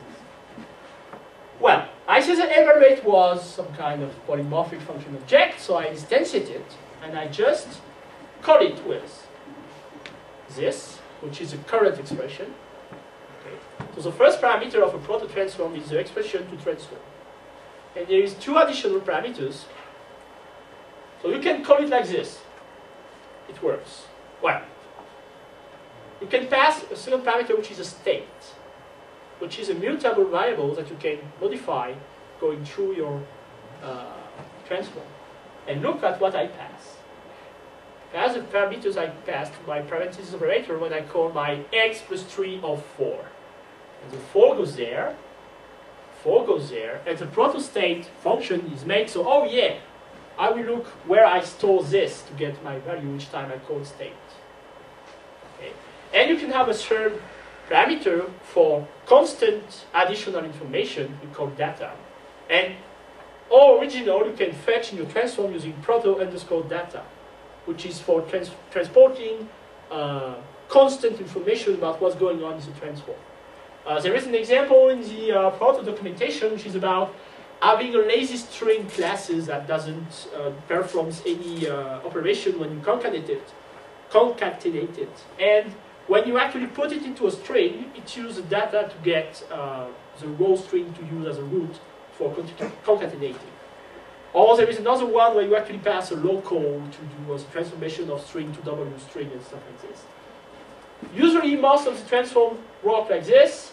When you need to get some information as additional values, where to store data, whatever, you usually use states. And when you need both the variable stuff and the constant stuff, you can pass a second one. And you can pass whatever. So if you need multiple states, just make a tuple and it's done. Okay. And if you want mutable data, do the same. Okay, you can pass whatever. If you don't pass anything, there is something that take care of that. And so this say, okay, I will prime a transform evaluate on whatever expression I am, using this as a state. And what's the type of this? Well, it's an analytical expression of something. And in the same way the something gets extracted when we match a grammar, the something is extracted to match the step of the transform. Okay. And even if our IST is embedded in our analytical expression, it gets matched through the transform steps. Okay? Can you? Yeah. Can you go back a little bit? Yeah. You want to go up on the transform maybe? Or is there? Well, I'm just wondering where, again, compile time, run time. Okay. Right? So what happens? So evaluate. You are there compile time. Okay. Evaluate seems like to be one type that does not depend on the AST. It doesn't depend on anything. It takes the IST as a parameter of its own polymorphic function called overload operator. And what the transform declaration does, this actually is used to build what is inside this parenthesis operator. And inside this operator, basically this has or gives us a function overload operators that say, try this or that and call it. And every time you match, do whatever is there. So at compile time, the type of this gets through this. It gets through the OR. And depending on what the type on the top is, it gets somewhere and call it again with whatever is behind. And you do it recursively at compile time until it basically generated all the steps needed to perform whatever operation is through your runtime object. At compile time, it's look at the type of your expressions and select the actual chain of function call you will need to make at runtime. But at compile time, it has no information. It has, because in the expression types, you have the tag of your topmost node. And this is what drives the transform. Whenever you match... Okay, you lost me. Okay, let's go back. This seems like a very important point. It is. Right. So let's make a small drawing again. So let's say you want to evaluate x plus 3, okay? Same way as before. Where is the stuff? So you write this. So basically the type of this is something like analytical expression of. Proto expression of, I will just write it like that, plus, okay, which is a type that say I have a plus. And I have two arguments which are a analytical expression of, proto expression of, terminal of 0 arguments that contains a variable tag. Right. And my second argument, my plus, is the same thing with another terminal, which is an integer. Okay, this is my compile time type of this. Yes. And now, next to that, so I know that I will have to generate an object of this type. And what I do is that I build an instance of evaluate, and I do C of this. Okay, and I pass whatever state is, let's say 4. So I have to compile that. For compiling that, I have to resolve what's going on in this operator. So let's look at evaluate and try to find its overloaded operator's function call. Where does it come from? Well, we have nothing there. So it comes from what's going on in this. So basically... So your operator function call is a huge template. Oh yeah, which is built by all this combination. Right. And at compile time, what does it do? So evaluate is just one struct. Yeah, but it has a humongously overloaded you can even say ugly. Yeah. Okay. Once I try to get inside this, so I can actually get the the yawn unrolling of what the stuff calls. It's a bit ugly. So what does it do? Basically, Boost.Proto has this Among Us operator overload that say, okay, I'm taking the tag of the expression that is passed in my parameters, and I look where it fits. And why I found it at complete time? Because it's all dependent on the type of the tag. Okay, so for example, I'm here. Oh, well, I need to call this. And I will say, okay, call operator parentheses on that. And what does this stuff does? Well, it has an operator parentheses the exact same thing, but it knows that it gets a terminal and it says, okay, give me your value. And I return that. Does the same for the other stuff.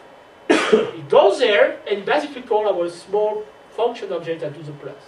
And basically, it's done like this. Oh, I need to match a plus. So I will call, let's say, do plus. And on what? Well, on evaluate of left there and the right.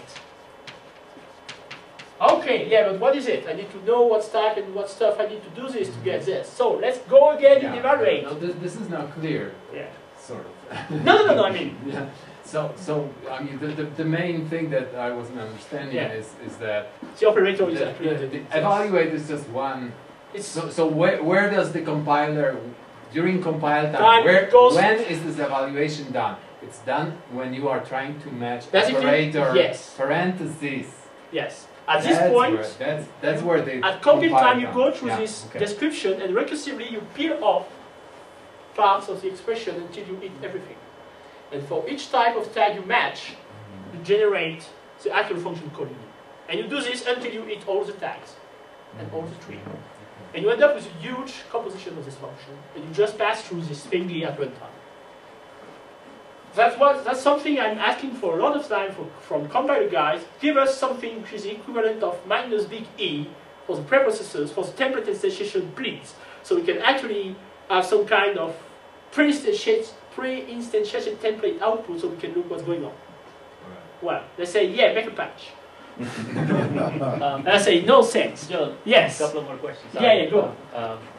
Right. So this evaluate structure does not have, at this point, does not have anything to do with anything else. It's only by itself, right? Yes. So when it evaluates, so for example, it gets default evaluate, it goes back into evaluate.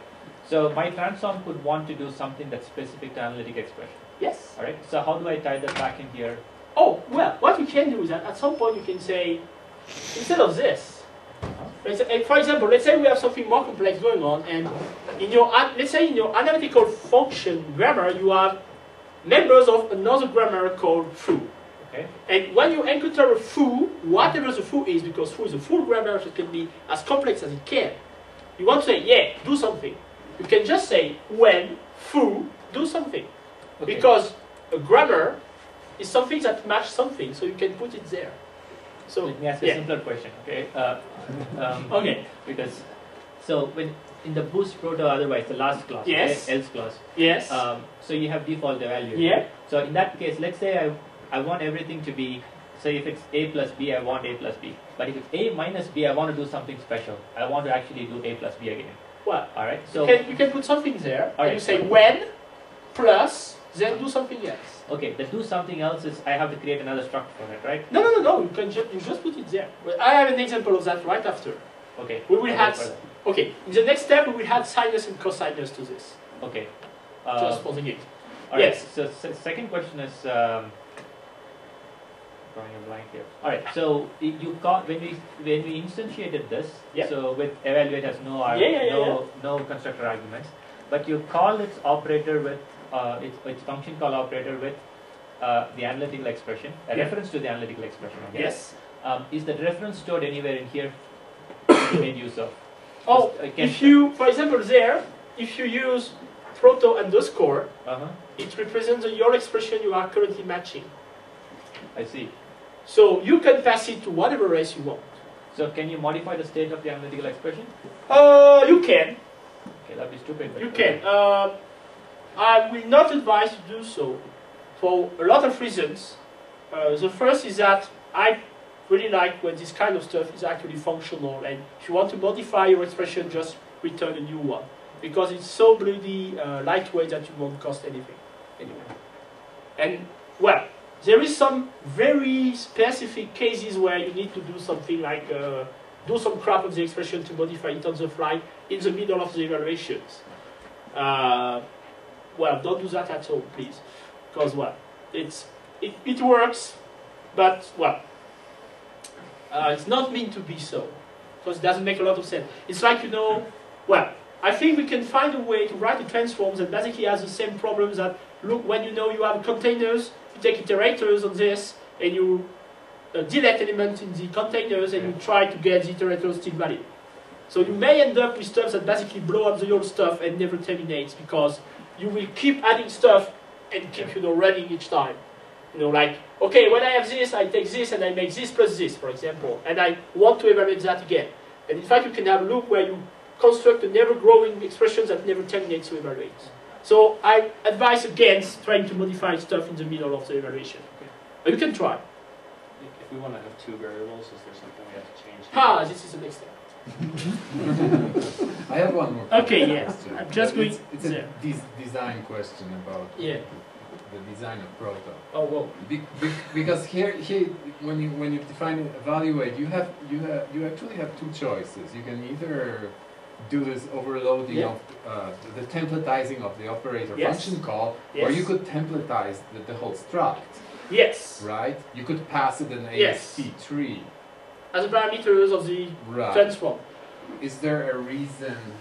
I think there is a reason, and I think Eric tried to explain it. The thing is that it's more simple to pass a non-template classes as a parameter of something else first, because transforms are completely independent on what they will be evaluated. So if you wanted to pass a transform as an argument of type whatever, and it was a function, a template types, you can, because class T doesn't match template class T. Okay. And having a polymorphic function object, which is itself a template, has little use, because all the information from the template is basically something you can catch into the operation call. And that's what we do. Mm-hmm. And these things make us able to reuse evaluate in a lot of different cases.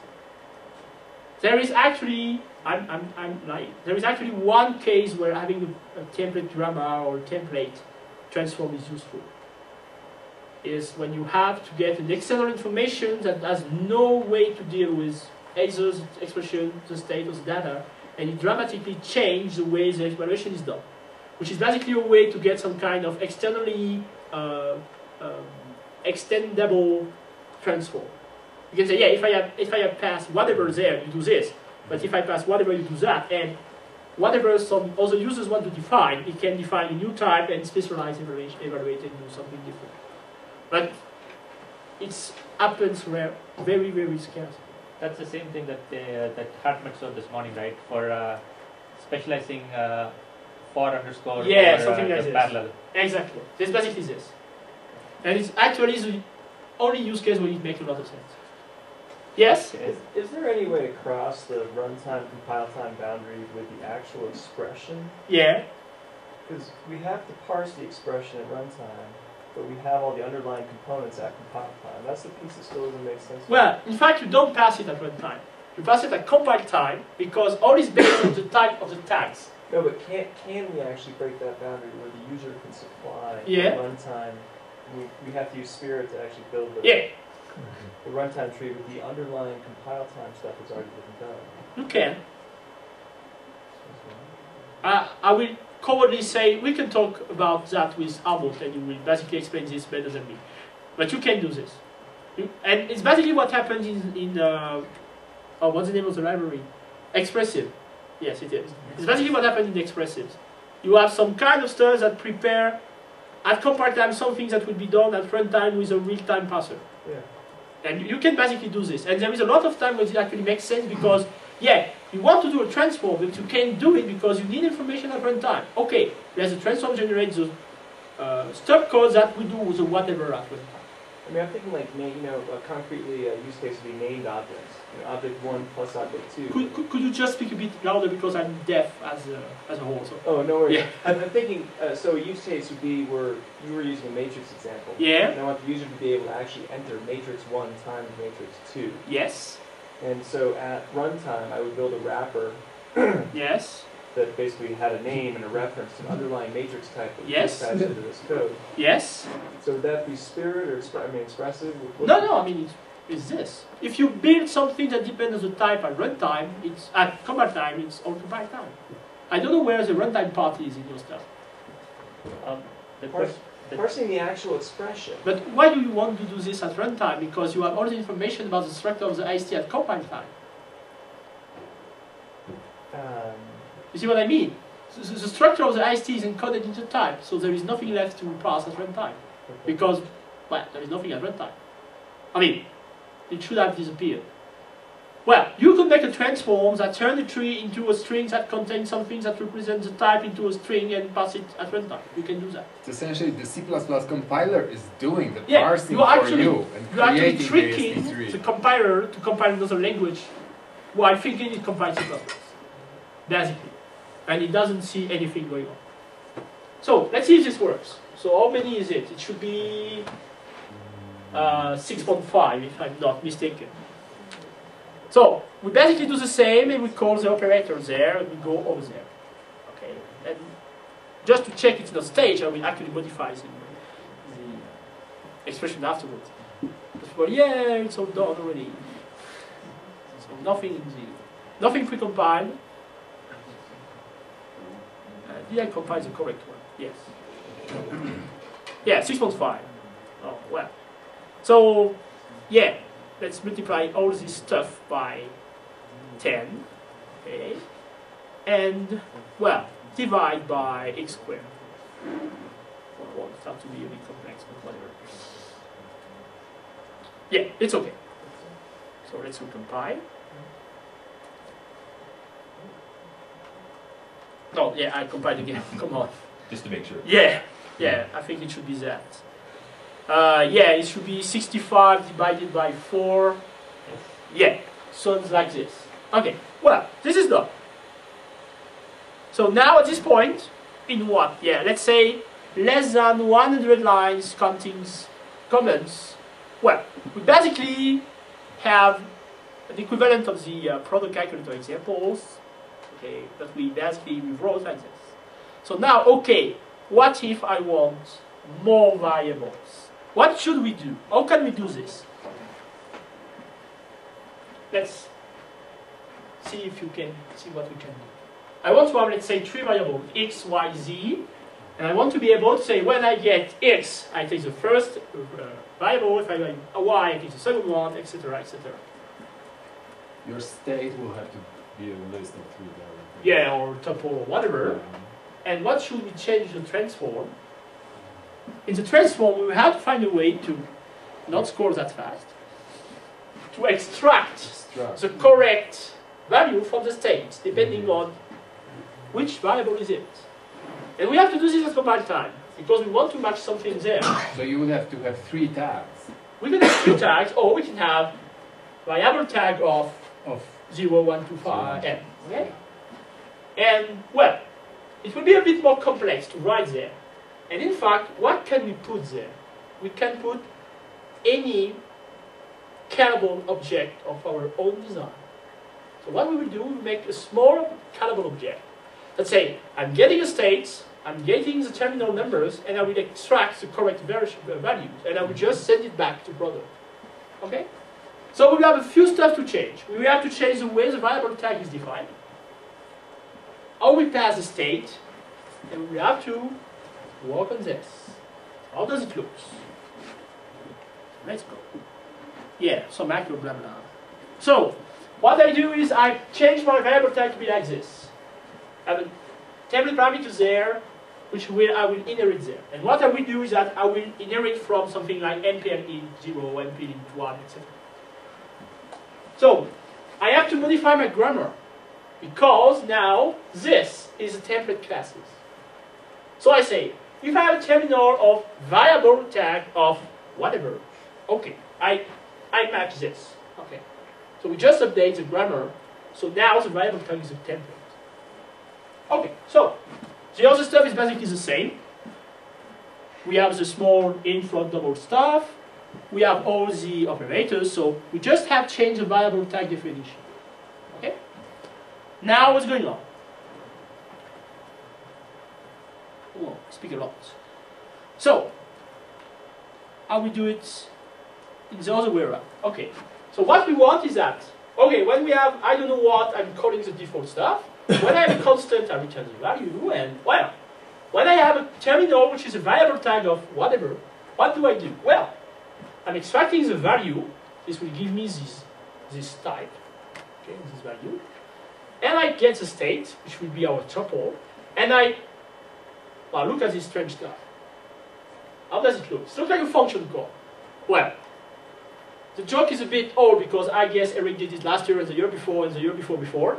So this is basically what? It's a function type, which can be read as a function that takes this and that and returns this. Okay, and we use it as a compact way to say, I want to call that using this argument. Okay. So when I have this, I'm getting the value and I'm getting the state. And I'm calling this callable object, passing in these arguments. And what's going on in fetch variables? Yeah, let's go. Look, it's basically a callable object that follows the result of protocol. Nothing fancy. And what do we do? Well, I have basically I will receive an index and some variables. I remove reference, if any, on the variables, so I can get the type inside. And basically what I will put in the variables is some kind of containers, maybe a boost array or something. So I know I can retrieve the const reference type inside. Okay? And what happens when I actually call the operator, I got my index, I got my vars, v, and what oh yeah, give me v brackets index value. Why? Because index will be some kind of MPL integral constant that will contain the index of corresponding to the variable. And there is something new there, which is this. Well, I have to say that fetch variable is a proto-callable object. Why? Because we have to find a way to make the difference between transform when we want to call a function, which is some type, parenthesis, some values, and what we want to do is build a new object, calling this constructor, which I give it to you, it's type, some variables inside parents. So, by inheriting from Boost.Proto callable, we tell Proto, okay, when you encounter fetch variable somewhere in the transform, don't try to instantiate it. Try to call its operator parentheses instead. So this basically had some kind, same trick. Small type defs that get matched by Proto, they say, okay, I have to call this and not try to build it. Okay? And so what happens now is that when you go through this transform, what happened? Oh, come on. What happens? Well, you match this. And you say, okay, let's extract the value from my terminals, which will be something, and get the state, which is our container containing all the variables values, and call operator parentheses on this. And Proto will automatically instantiate a value of this, and calling operator parentheses on that, passing this. Okay. And this is how we can actually get, okay, I have an arbitrary stuff going on in my expression, I dissect it somehow, and I call an arbitrary function on it. We could have done the very same thing there, by saying, okay, if I match a plus, let's call std plus of something else. We could have done that. Okay, well, it's irrelevant because we have this, but if we did have, we could have say, okay, let's take whatever callable object we have and call it, passing it through whatever variables. So this relatively aliens notation, okay, is some kind of trick played on the way we can describe function types in C++ to actually say, okay, I want to call this and that. And as Eric says, this is basically a DSL inside the DSL framework to build notation for function call. Okay. So I don't know if any of you know about, what's the name of these stupid emissions? Pimp My Ride. Pimp My Ride, the stuff where the guys make new cars and stuff. You know, and the guy has this bad habit to put completely strange stuff into cars. So, and his punchline is something, oh yeah, we learn you like this and we put this in your car. So basically, yeah, we learn you like compilers, so we put a compiler in your compiler so you can compile while you compile. Okay? So basically this. So we have this small trick going on there, so we can actually have a compact way to write this. And I have bad news for our fellow Microsoft Visual Studio users. Oh, it doesn't work. So for Visual Studio user, you have to put this into something which is called Proto column core, which is template stuff, that we wrap the function object there. Okay. One word of advice, do it every time so it works on whatever compiler. I think it got better with the latest one with the service pack, but I'm not sure, I have to check. Last time I checked on the bug report, the guy from Visual Studio said, yeah, we know about the bug, but it's not fixed.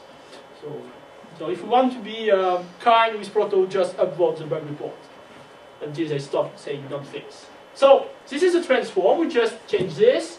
We write this small stuff there. And we say, yeah, get me the value which contains the index and give me the state, and I will give you whatever value outside the index. And so what's going on afterwards? Analytical expression, same crap, doesn't change. Again, separation between what's going on in the transform and what's going on into the API side. And we write our operators. So now we have 3 because we can call for 1, 2, or 3 variables. We could have make a macro and call for whatever amount, okay? And what do we do? Well, when I have exactly one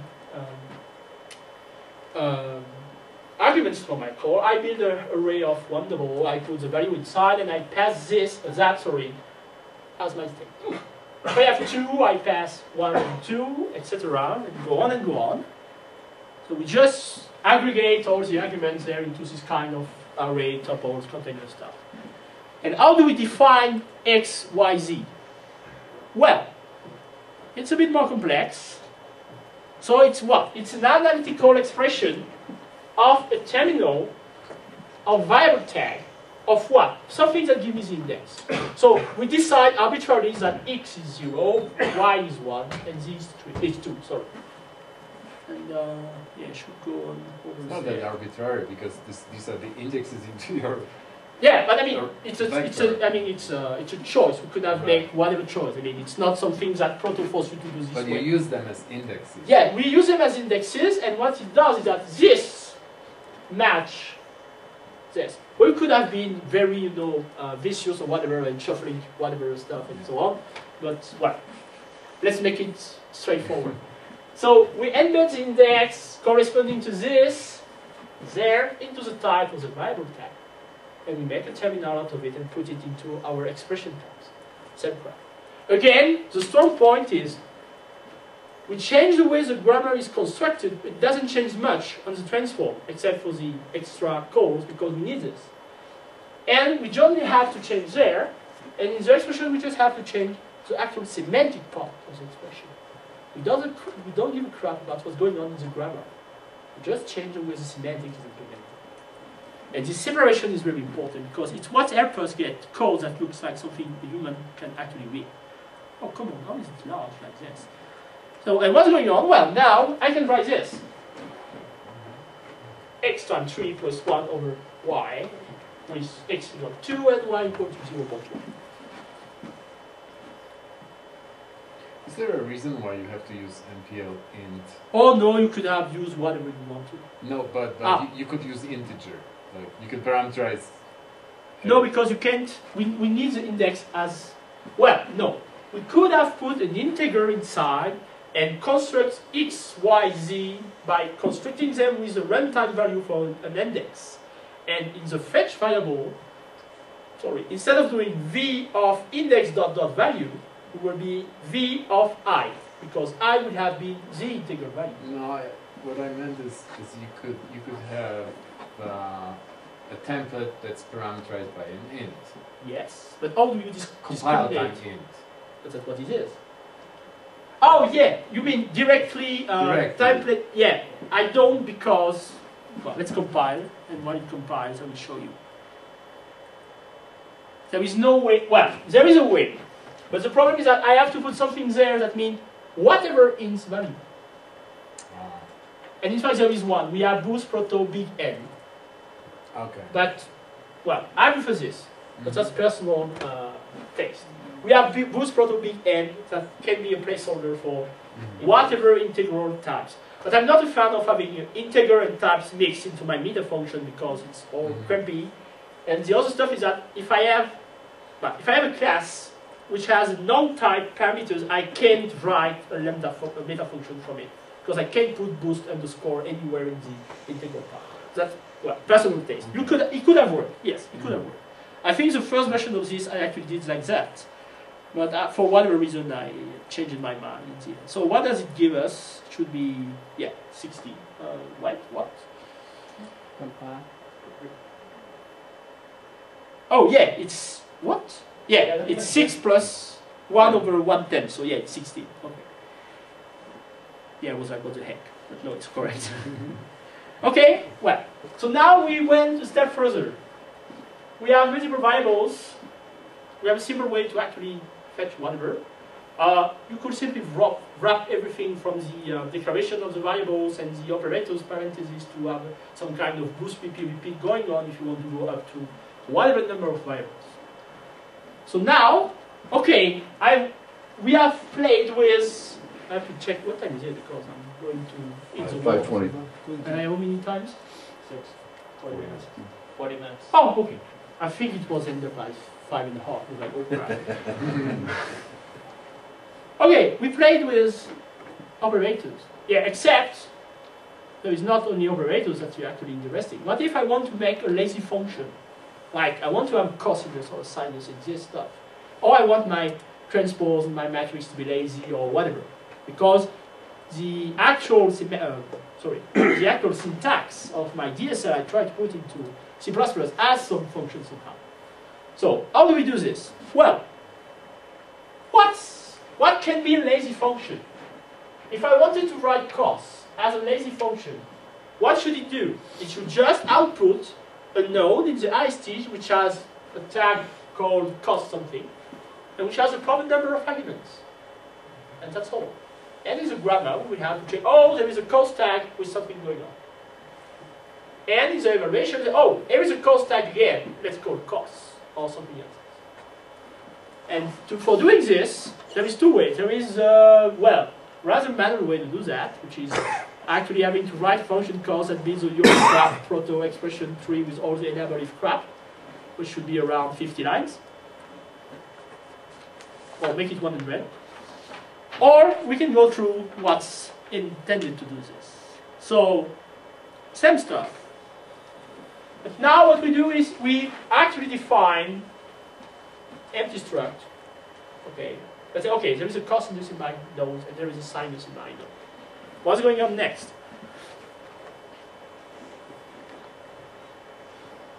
What we'll do is we will make a simple function that actually computes the cos itself. So it's just a function object that wrap std cos. Okay. Just that. So I went a bit general because I wanted to add more function afterwards. So I have a generic compute classes that takes a tag and I do whatever. So if I wanted to add tangent or power, I just had to add a tag and specialize this small function object. So what do? I take something inside and I turn it into a double and I'm calling cos in it and I'm returning the double. And for sinus, no surprise, I do the same and I call sinus. Whoa. And now, should we ask what dummy is for? Oh yeah, it's just a pet peeve of mine. It's just that I don't want to have a lot of complete template instantiation because of botched compile time. And so I like to have these dummy types there so I can still have a non-complete specialization there. So the compiler doesn't compile this until it actually needs it. That's a small string. Well, it works without. It's just I have the habit to do this, and I think I just brought it by reflex. But look, it looks a lot like the fetch variable stuff we wrote earlier. Except look, what the heck?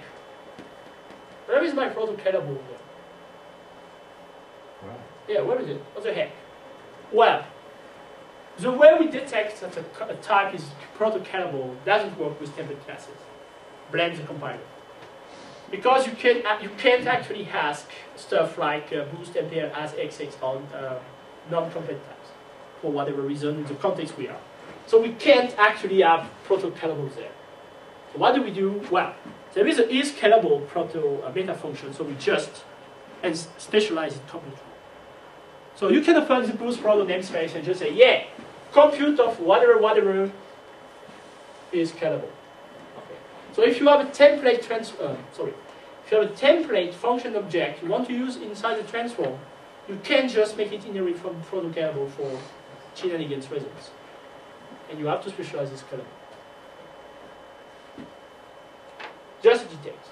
Now, how do I build this node? Because we are all there for that. So, here is how it goes. It's not that big. There is a new player in the game, which is make_ex. And as its name implies, it makes expression.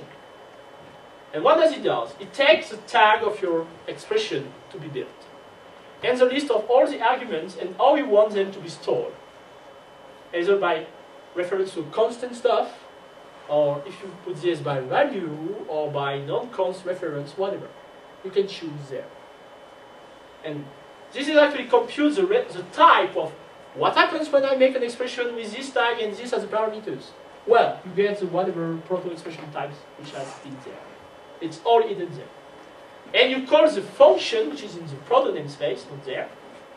You pass the tags, the template parameters, and you pass all your arguments wrapped into cref or ref or nothing, depending on if you store it by value, reference, or reference to constant. And they basically say, when you call cost on whatever, and in fact, there I said that the whatever is actually something Proto knows about. Then I will give you a new node in your IST with this as a node, and this as children. If you pass something which is a non-prototype, it will be wrapped into the terminal automatically. Okay. And everything will be set up so everything is kept as it should be kept. So this is for cost, so we have cost, and look, like what I said about operator press battles about is overly overt, underdefined template because it catch whatever. And in fact, the whatever get reduced by this that actually check that it can be applied on something which is proto-based. Okay. And basically, you can make operator press in your head, which is basically operator plus of R0, R1, make_ex plus R0, R1. And everything is wrapped into this stuff. And for the signers, well, you can see it coming, I guess. It's the same stuff but with the sinus tag. And this is done. So there is one way to actually make function. There is another one you can check in the doc, which actually says, oh, I just make a terminal of this type. And I instantiate it. That was Phoenix was doing, Spirit was doing for a lot of time. Every function is Phoenix, come on. Every function in Spirit was a terminal in Proto that has, as it was a Proto terminal, it has an operator parenthesis, whatever. And in the grammar of Spirit, we were matching cases where, oh, I have a terminal with something parenthesis afterward. So I take this, I take the stuff, and I call the function. The problem with this approach is that even if you don't use the function, you are paying compile time for actually building the instance of the terminal.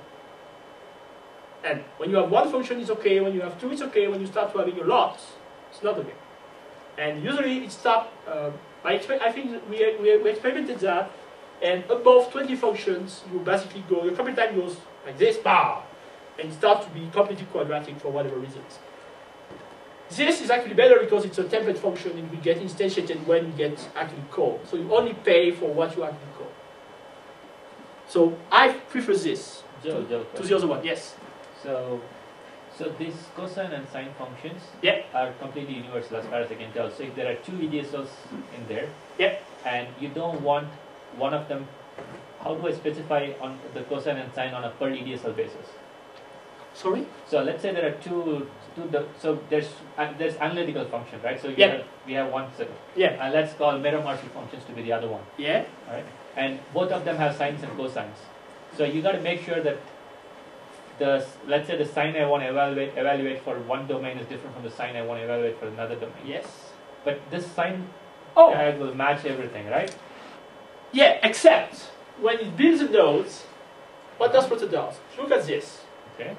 Well, and it say, okay, you are an expression there, right? What is your domain? Okay. And I will build this expression in the same domain. So you will have different instances of the sin and cost node, each wrapped into an expression of the proper domain. And if you want to match one or the others, it's a work for the grammar. So how is this tied to the domain again? Oh, well, in this stuff, we take this, and we ask it, okay, give me your domain. Okay. And when you build this, we build an expressions, and we say, oh, your you have to be constructed using this domain. So you get whatever you should have as an expression. Everything you pass something to makex, it will output an expression which is built using the actual domain of whatever stuff is going in. And if you have multiple arguments, it will take the common domain of both domains, if they are different, to compute which type of expression. This automatically takes care of asking the proper domain to generate the proper expression types. But this, sorry, I guess I'm missing something here. Yeah. So the R0 is completely independent. It's yeah. any type, right? Yes. So R0 can be of any domain. Yes. All right. And we ask it. Where do we ask it? Makex call something which is called get domain. Make expression knows nothing about my domain. Yes, but it doesn't have to, because you are building a naked IST there. When you are building an IST, you don't give a crap about the domain. It's when you will check the grammar that it's important. But when you build a node, you don't give a crap.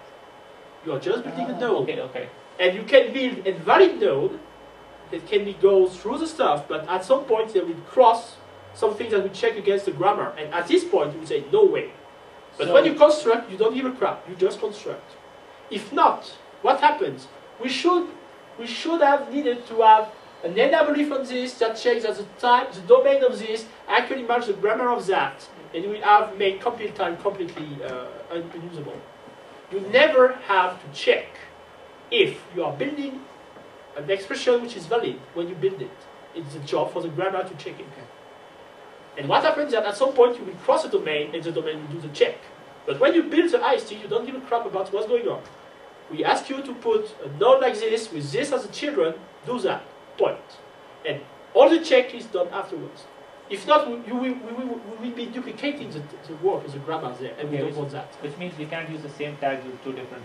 oh yes, because it's just a tag in the tree. The fact that the tree is valid in the domain is a work to be done by the grammar. Yeah, but every tag has to have only one of these functions. Yes. Yeah. This is unique, whatever the domain you use it. Because it's not the work of this to be actually matching over something. Okay. You can actually force makex to use a given domain if you really want it. Okay. But usually you don't need that. Okay. And so what's going on afterwards? So... Sorry, one question. Yes. I'm sorry, I still don't get it. We ask the arg0 for its domain. Yes. Now what if we write sign of 3? Well, has 3 doesn't have any domains. Okay, so the get domain meta function will fail. This type can be computed. This means that this function can be used as an overload because we are in a SFINAE-enabled context. Okay. So it will be removed from the overloaded set and will certainly fall into normal STD costs. Okay. It's all driven by SFINAE anyway, at some point. Because if we fail to construct this type, SFINAE says, okay, this function doesn't make any sense, don't look at it. Try to find another one. That's amazing. Thanks. That's SFINAE. Well. And hopefully it's there. If not, yeah, it would be a freaking mess. So we basically rely on the fact that if anything fails in this stuff, the SFINAE will remove the function from the overloaded set. And you would say, okay, I don't need this, let's find something else. And you will define STD cost or whatever cost you may have defined. And everything will work all right. Okay. Yeah. So you could add a dummy enable if to the end of it to specify just one. Oh yeah, you could. Okay. You could. Of course, you can do whatever you want there around. Like, I want this to be whatever, or. Okay. But usually you don't need, because you will do this in the grammar at some point. Because you rarely build expression tree for the sake of it. At some point you will get fetched through an expression and the domain and checked by a grammar and stuff. So you should do the minimal stuff there. But you can have cases where you have a complex function there that you don't store whatever stuff you have there, but before constructing the node, you may want to compute whatever and store the result of your whatever. So you can have whatever you want there, exactly. And in this case, maybe you want to enable if on the actual non-expression parameters. But that's basically the only cases where it makes sense. Usually you take the stuff, you build the node, and you ship it. And whatever grammar afterward will check whatever is going on. So, yeah, we do a few cosmetic stuff. We want to add to our grammar that we want to check for cos and sinus. So we want to match what? A non-array expression, which tag is cos tag, and the argument is some member of analytical function argument. So we could have written this directly, but I take the opportunity to show you this. You can actually write classes like this. Template type the grammar, struct cos, and I inherit from unary x of cos tag grammar. And it's the same for sinus. And what I can write into my grammar, so the start is the same. And look. Oh, I'm taking the cos of an analytical function, which basically looks the same as this. Oh, I'm making a plus on analytical function. So you can make this kind of small, you know, syntactic sugar classes to, okay, I have a new tag and I want to match whatever this tag applies to whatever grammar. You just inherit from this. So under x match whatever expression with actually one argument with whatever tag. And basically, what is this? This inherits from, I give you binary x of proto tag plus whatever. Okay. So you can actually write stuff like this, so your grammar doesn't look crumpy with all these low-level details. So what do we want to match? Our terminals, our variables, our operators, and cos and sinus. Done. What should we do now? Transform. Transform, exactly. So we upgrade the transform. Well, so this is fetch variables, the same stuff. Evaluate is this. Well, and this is, I don't remember who told me about that when I showed the otherwise stuff. I don't remember, was it you or it was? Yeah. We don't have any default for this, so we can go into the otherwise. So what we do is say, yeah, when I've got a cos of whatever, I'm just coming compute with the cos. And what do I pass to the cos? Well, I evaluate whatever children he has. So I evaluate whatever my child is, and I pass it to compute. And this small stuff there, okay, child 0 is actually giving the story up because you guess we have child 1, child 2, child 3, and whatever.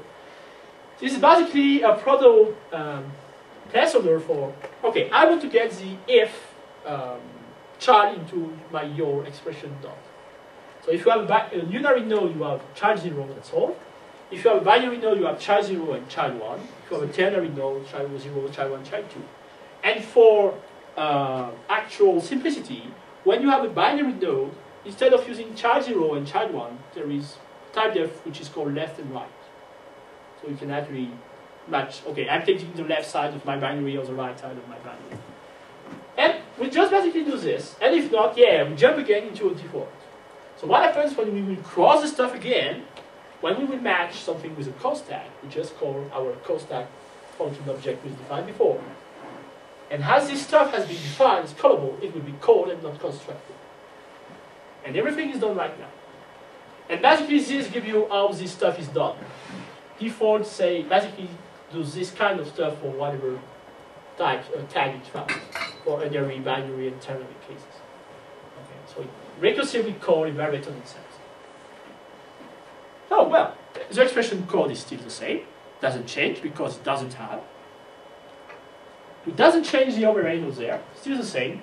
Still calling the same transform. We have our variable placeholder, and now we can do this.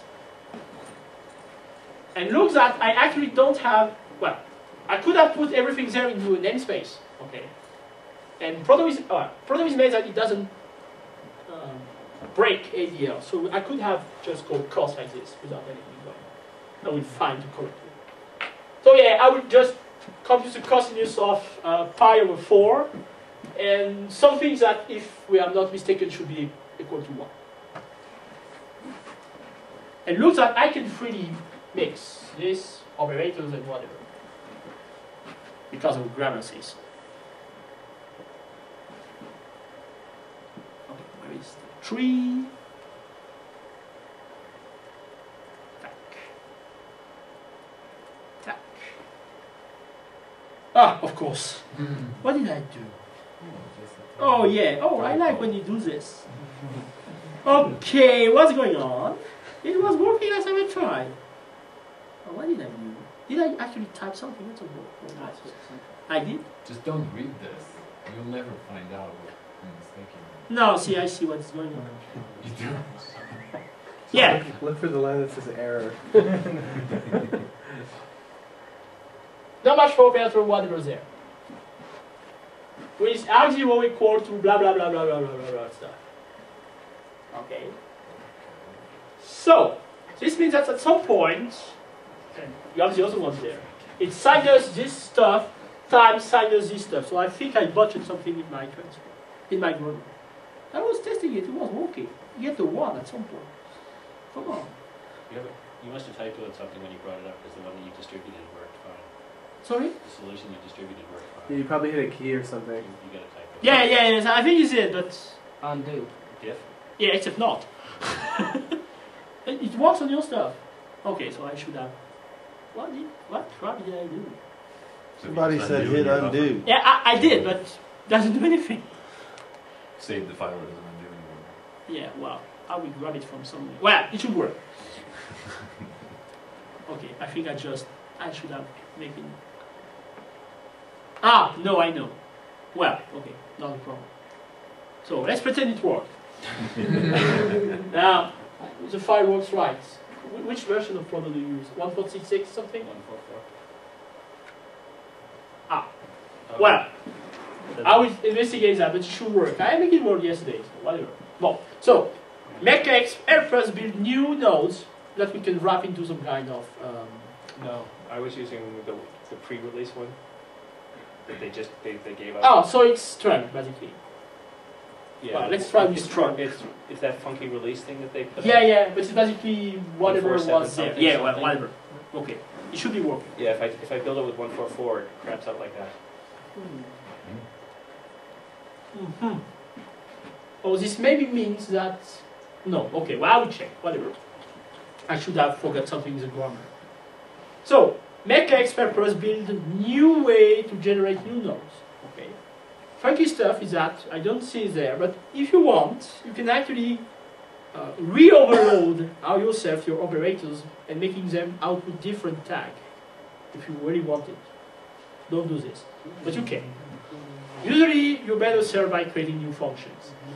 You can actually have methods from your expression class generate new nodes.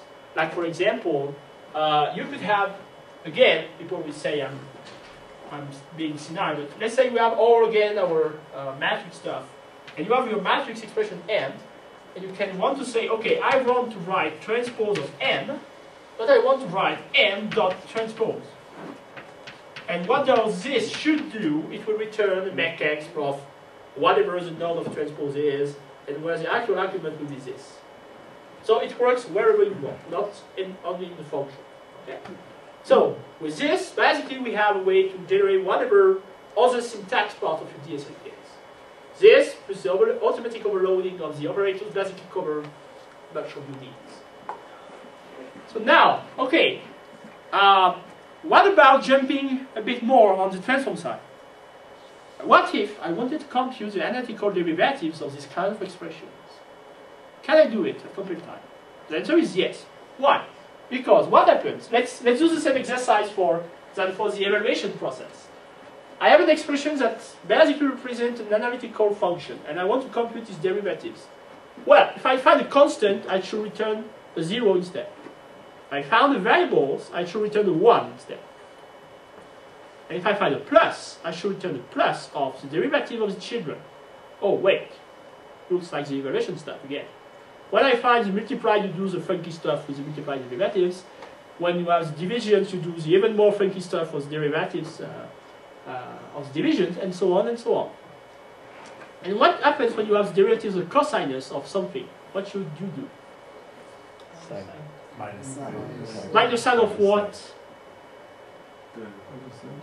What? Because I have a cosinus of times the derivative whatever. Of what's inside. So I should multiply it by the derivative of whatever is inside, and regenerate a node which is the sinus of whatever was inside the cos, and the other way around for the cosinus and the sinus. Okay. Well, we'll look at it right now. It works, but it has one problem. What happens if I compute? Well, no, wait. Yeah, first or exponent. Or what? No, log is the worst. Log. Yeah, log is the worst. We have something. What will we get after we call derivatives? We have a new expression 3 with plus variable tags of n and constants. Oh wait, it match analytical function. Oh wait. This means that I can call the derivatives of my stuff and just pass in some values and hopla, I'm evaluating the numerical value of my analytical derivatives. Damn. But wait, if my derivative is actually something that matches an analytical function. This means I call derivative again on it, and so on and so on. So I basically, for free, get the nth derivative of whatever analytical function we have. But it is one problem. What happens if I have x times x times x times x times x 10 times, and I take the 7th derivative of that? What would be the size of the abstract syntax tree? In two words, fucking huge. Because basically, every time we have a multiply, we spawn something which is binary. And we do it again because we have this multiply of multiply of multiply. And we do it 7 times. So we should end up with something like 2 to the power of 17 nodes. I think the compiler would die far before. So it works. But don't use this in production, people. Okay, it's not meant to. What we need, but well, we don't have time anyway, but you could think about that. What we should do is basically, I got the derivatives, I call some simplification transform before, and then I compute the derivative again. And every time I do this, I'm trying to keep down the number of stuff.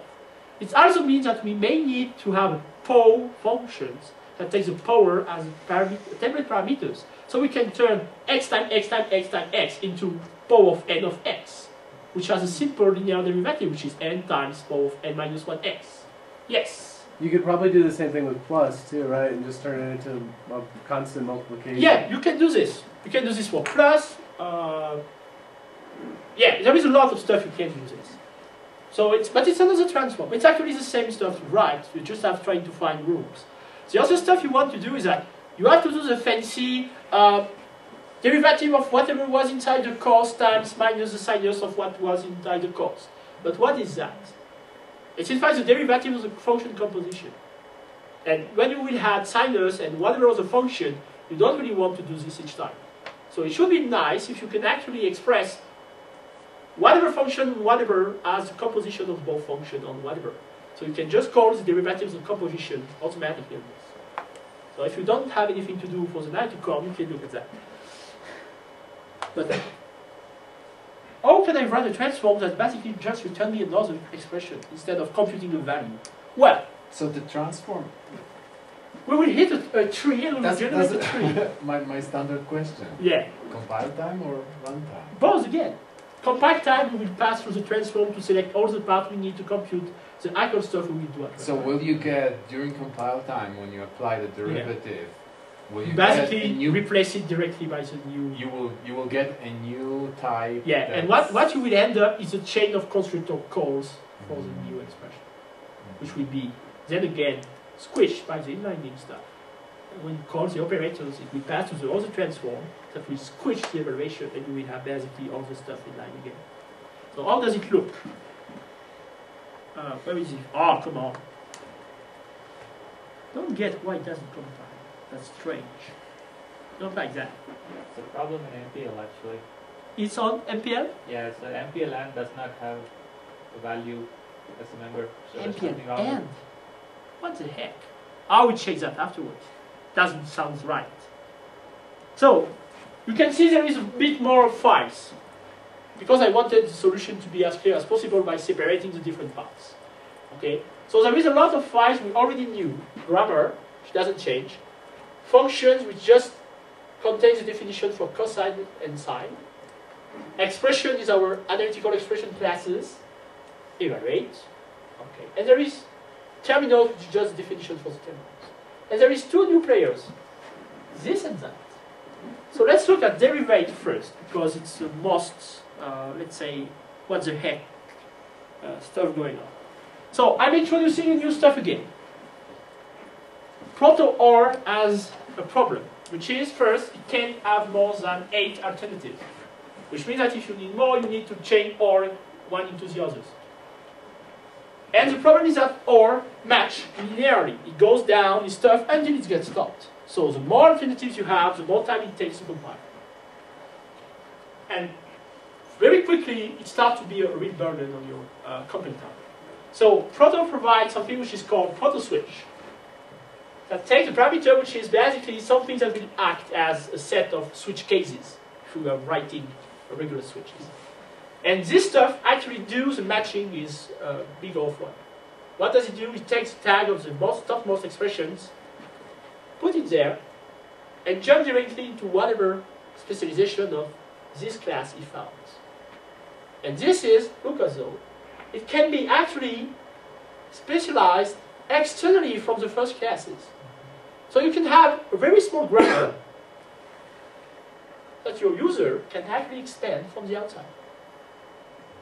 And this is very interesting for some kind of library. You want your user to be able to specify some stuff. Just as a, yeah, fill whatever stuff is there with whatever you want to do with whatever. So what do? We say, okay, when I derive something, I'm using the derivative case, this is my switch, and I go over there. Usually the first case is say, I don't match anything if you don't tell me to match something. So we prevent error by saying, no, no way to do this. And afterward, what do? Yeah, we do this. What happens if I match a terminal? Well, if I match a terminal, and it's a terminal of whatever, and this stuff is true, which means if the type of the value inside my terminal is convertible to double, which means it's double, float, int. Oh wait, it's a tree stuff we had before. It's push into one. So if I have a terminal that contains something which is convertible to double, then give me a 0. We will look at constant a bit afterwards. And look again, fancy parents. But what we want to do this time, it's not calling a function. It's actually building an object of type constant 0. So when we look at constant, you will see that it doesn't have any proto-calendar stuff. I'm just an object. Build me when you match this. So when I match a terminal where the value is convertible to double, give me a 0. Derivative of x plus 3 is 1. The 3 disappears. What's going on afterwards?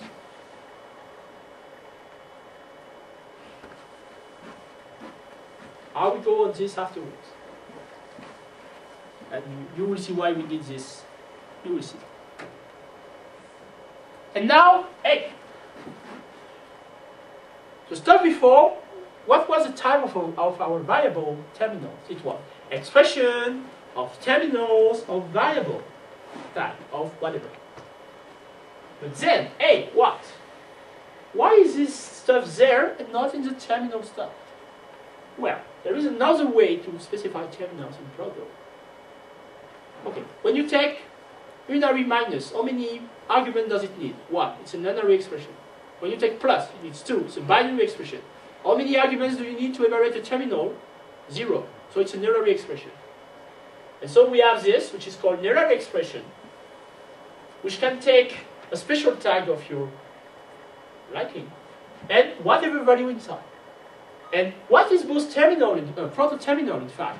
It's a type def of Boost unary x terminal whatever. So this is what is behind the terminal stuff. And why do we do this? Well, we do this because now we can match variable type directly because it's a special tag in the special cases of unary expression. So we don't have to clutter this into the terminal matches over here. And we know that we can discriminate constant terminal from variable terminal just by looking at the tag. This is something that comes very useful at some point. So this is a bit more complex. Okay, what's the derivative of x? 1. Always? No. When this is not? Well, if I derive by y, it's 0. It's 1 if I derive x by x. If I don't make my derivative by the variable I actually have it's 0. So what do we do? What is basically what we say there? Okay, I have a unary expression which is a variable. If my value, which is a variable I found, is the same type of the value which is stored in the state, and what will be in the state, the variable we want to derive across. Okay, this means I'm taking the derivative of x with respect to x. Well, then I'm returning a constant of 1. Or if not, I'm returning a 0. And look, in fact, it's all fit in the F. So if can be this, so you just want to test, but you can have a then and a else.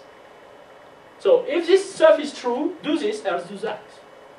Quite naturally, in fact. And if somewhere, I await some kind of alternative sometimes. And it's basically two lines to get the multiple derivatives done. It is, am I derivating towards the same variables? If yes, it's 1, if not, it's 0. 1, 2, 3, 4, 5, 6 lines. And then, well, what's going on if I'm taking the derivative of unary minus? Well, it's a unary minor for the derivatives. It is, yes, it is. So there is a new player again. So what's the state in this case? State will be a terminal, which is the variable I want to derive from. So I will do derivative of some expressions, comma, x. Okay. Means I want to take the derivative of this with respect to x. But if you want to evaluate this derivative at, let's say, 1 or 3... you can say derivative of whatever of x, your stuff, 1. Because what does derivative give us? It gives us an analytical expression. What does analytical expression have? Function call operators that takes numerical value to evaluate. And basically, derivative of whatever of x of 1, we call evaluate on the derivative of your expression with respect to x. We will get to that afterwards. So what's in the state? The state is the terminal that contains the variable we want to derive across. And so what do I do with this? Functional make negates. Guess what does it do? Oh, sorry. Yeah. But state is... How do you check that the state is correct? That it's actually x or y and not 1? Currently I don't. We should have something. Ah, okay. Basically we should have something like, in the derivative function, have something like Boost.Proto asset matches stuff with terminal of whatever. Just to be sure we don't try to derive with respect to cosinus of 1 or stuff like that. Yeah, we should do this. I didn't do it there. But yeah, you can just use I thought matches. it was just miraculously working. No. It's full of magic, but not that much. So what do you think this does? It basically creates new expressions using negates, and here is the stuff I embed inside. So this creates a new node, which is a node which is unary minus over this. And looks, what is it? Well, I'm taking the original child from my negate stuff, and I take its derivatives. And wait, I don't specify any state there. But I have a state over there. How does it get passed? Well, it's passed automatically. Every time you put this, Proto puts the state and the data automatically inside, so you don't have to repeat this every time. Okay. And in fact, no, not there. But if you pass something which is your expression, you can have nothing inside, if you want to. So this is how we derive negate, and I will go just over a few cases. Okay, plus, it's a plus of the derivative of the children, whatever. Minus, and okay, well, it's dreaded multiplies. Well, it's plus of multiply of left times derivative of right, whatever. It's a times derivative of b plus derivative of a times b. It's quite readable if you are, if you know what you're looking at. Yeah, well. You know how to read it. It's quite readable. Yeah, I mean, it could be worse. I'm working on something where you can actually say type of, and you just put something like child times stuff. Doesn't quite work because declarative type doesn't want to appear. But it could be nice if we can actually have some macro where you can actually write some kind of expression using operators. So you don't have to go through this kind of stuff. Well, you will have to use left and right anyway, because we need to know what we refer to. But if we can actually write left times derivative of right plus whatever, it could be a bit more readable. So if there is any declarative type guru in the room, divide is even worse. Maybe if you could overload operators as template names. Yeah. So you have template type T stuff like plus. that. Yeah. My template is that's basically what I want to try to do with declarative type, but well. So I won't go into the details of divide because I don't even remember the formula anyway. But it's something like this. I think it's right. Oh yeah, it's something like, yeah, A times the derivative of B minus the derivative of A times B divided by the square of B. Or whatever. And blah blah blah, and go, and so on, and so on, and so on. Okay. Yeah. Well, so now imagine you came and you have a new function and you want to compute the derivative. You just have to take this, send jar, and well, lose a few hair writing this, but not much. Okay. And you get your stuff done. And it's completely extensible from the outside. So you have this for now, but if you add other function, other rules, you can spawn it up. So basically now, if we want to take this to some kind of usability levels, you can have some things that say, okay, every time you make a new, you can have a protocol that every time you make a new function, you have to specialize this evaluation stuff and this derivative stuff. Because if you look at evaluate right now, you will see it's exactly the same in terms of structures. Where is it? Evaluate. Yeah, fetch variables. And look, evaluate cases and tac, tac, tac, tac. Oh well, we have this there and the other. Yeah, basically I tricks because in this case I put the default in the general cases. So I don't have to say plus, minus, multiplies, divide. And all the other stuff is basically ended there. And so why do we have this strange constant tag? Well, look. If I take the derivative of this, what's the tree I get? I get a tree which is plus, constant 1, constant 0. And if I take the derivative of that, I have to have something that say, oh, what's the derivative of constant n? Which means constant n has to be an expression itself. And so we have to make it worse with the other stuff. And if you look at constants, and afterward I will compile the old stuff just for the gigs, where is content is there. Well, what is constant? Well, it's an analytical expression, which is in fact a linear expression of constant tag with some n parent inside, which is the value you want to generate as a constant.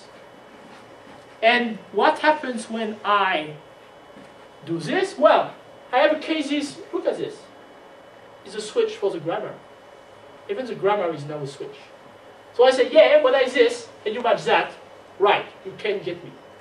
And how do I evaluate myself? Well, if I match a constant tag, well, get the value. And we play on the fact that m parent is automatically castable to the integer it embeds. So this will basically return an int, which will be rated with the rest of the stuff. And you guess so, terminals is done the same way with a variable tag there, an analytical function case is there, and some things are returned a value. So all your constants are actually integers? Currently, yes. If you find a way to embed some floating point stuff inside, I will make you check. Because, well, yeah, we could make some stuff that basically take, well, you could have something which is actually not tied to an embedding, but has a value, as I said before. Is it for instance, in your derivation, the constant appears when you have something which is not yes, but the case where we need constant to our real is perhaps something exponential of a. Yeah, stuff like that, because we need 1 over exponential of x, a exponential of x. Yeah, but well, it has to be extended, and I think the first thing we should do is actually having a way to have a non-static constant inside. So you can do stuff like this. So you could have a look at derivative afterward if you want, but yeah. So I'm computing the derivative of x plus 6 with respect to x, with respect to, oh come on, I cheat, I never used the other one. Well, I will try. And we have the multiple derivatives there. And basically what does this stuff do? It takes a function, apply derivatives, and call derivative of n minus 1. Until we end up with derivative of 1. But here you have operator comma, right? No. Look, there is a trick. This is derivate and not derivate underscore. this is a function, which had 2 parameters. I will show you the function. Yeah. Okay. Come on, operator comma. No, I'm not like this.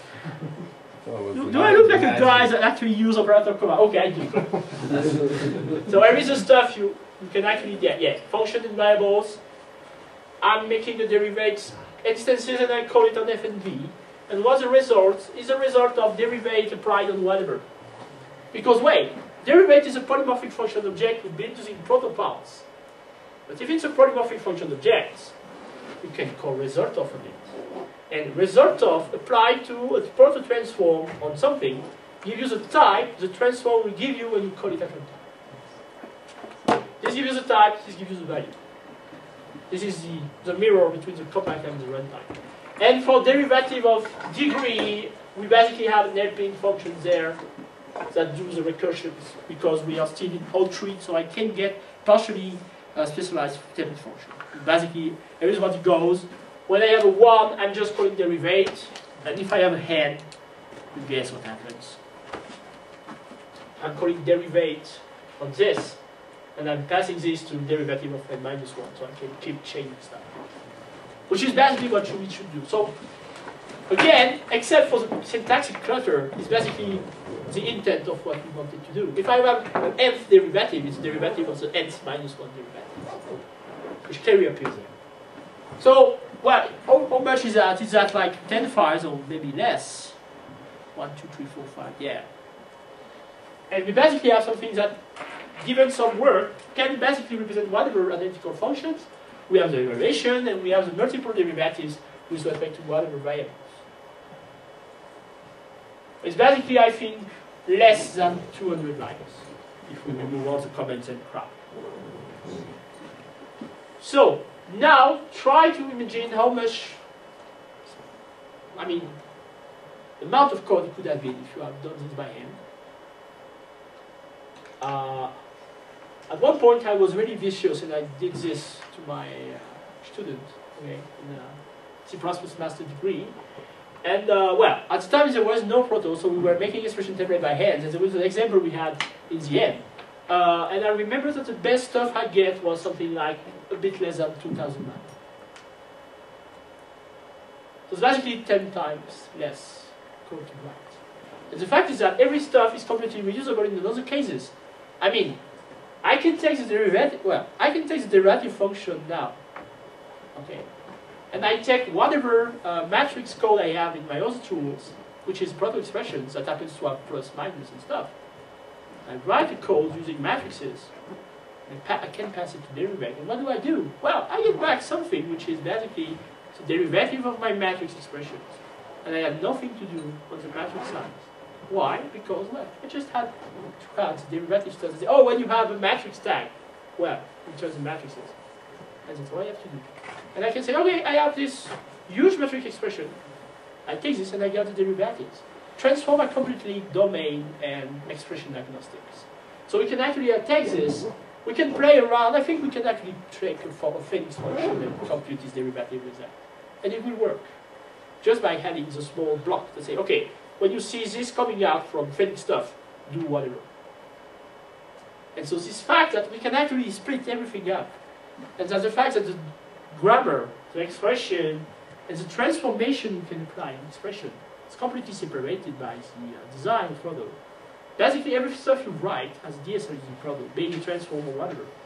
Well, it's bound to be reused in whatever other project you may have as use Proto again, and it's something that looks like that. And everything is made, so everything is interoperable. If you have two different Proto DSL, and you need to put one into the others, and when the first sees the second is coming up, you say, oh yeah, I don't have to do anything on this because this guy knows how to do. I just call whatever the guy needs to be done. And you can have a small basis of DSL based on Proto, which are all interoperable. So instead of being a mismatch of end-written stuff for doing expression templates that work or not the same way, or which are compatible or not, we can actually use Proto as some kind of base framework, build all our DSL on top of this. And the amount of work to make one work with the others is basically ridiculously low. And basically how I see this, well, I'm not Eric, so I won't put words in his mouth.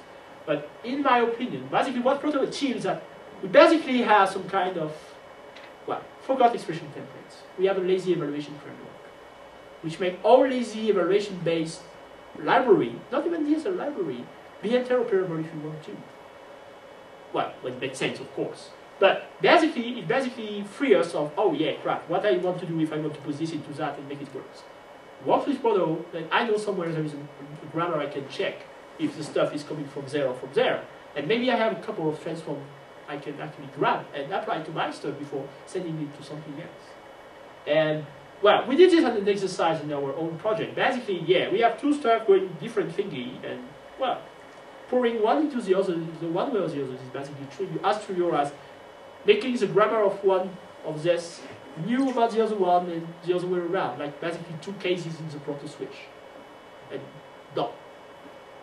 So, well, for me it's more than just expression templates. We really have to look at this as some kind of, yeah, lazy evaluation with big quotes framework. And this is something I think is worth being pursued. So, well, I encourage you trying to play with all this stuff. It should compile. I will try to, no it doesn't, okay. It compiled yesterday, whatever. Damn, it should compile from the GitHub stuff. Yes? Try tomorrow. Maybe I probably found the error reason of compile error. Yeah. 1.03. Maybe the reason of Proto max logicality. Oh, I know what is it. I think Eric bought the pre-processing stuff. Okay, now it makes sense. Okay, I will check that.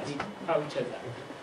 Okay, well, I encourage you to play with the stuff when it works.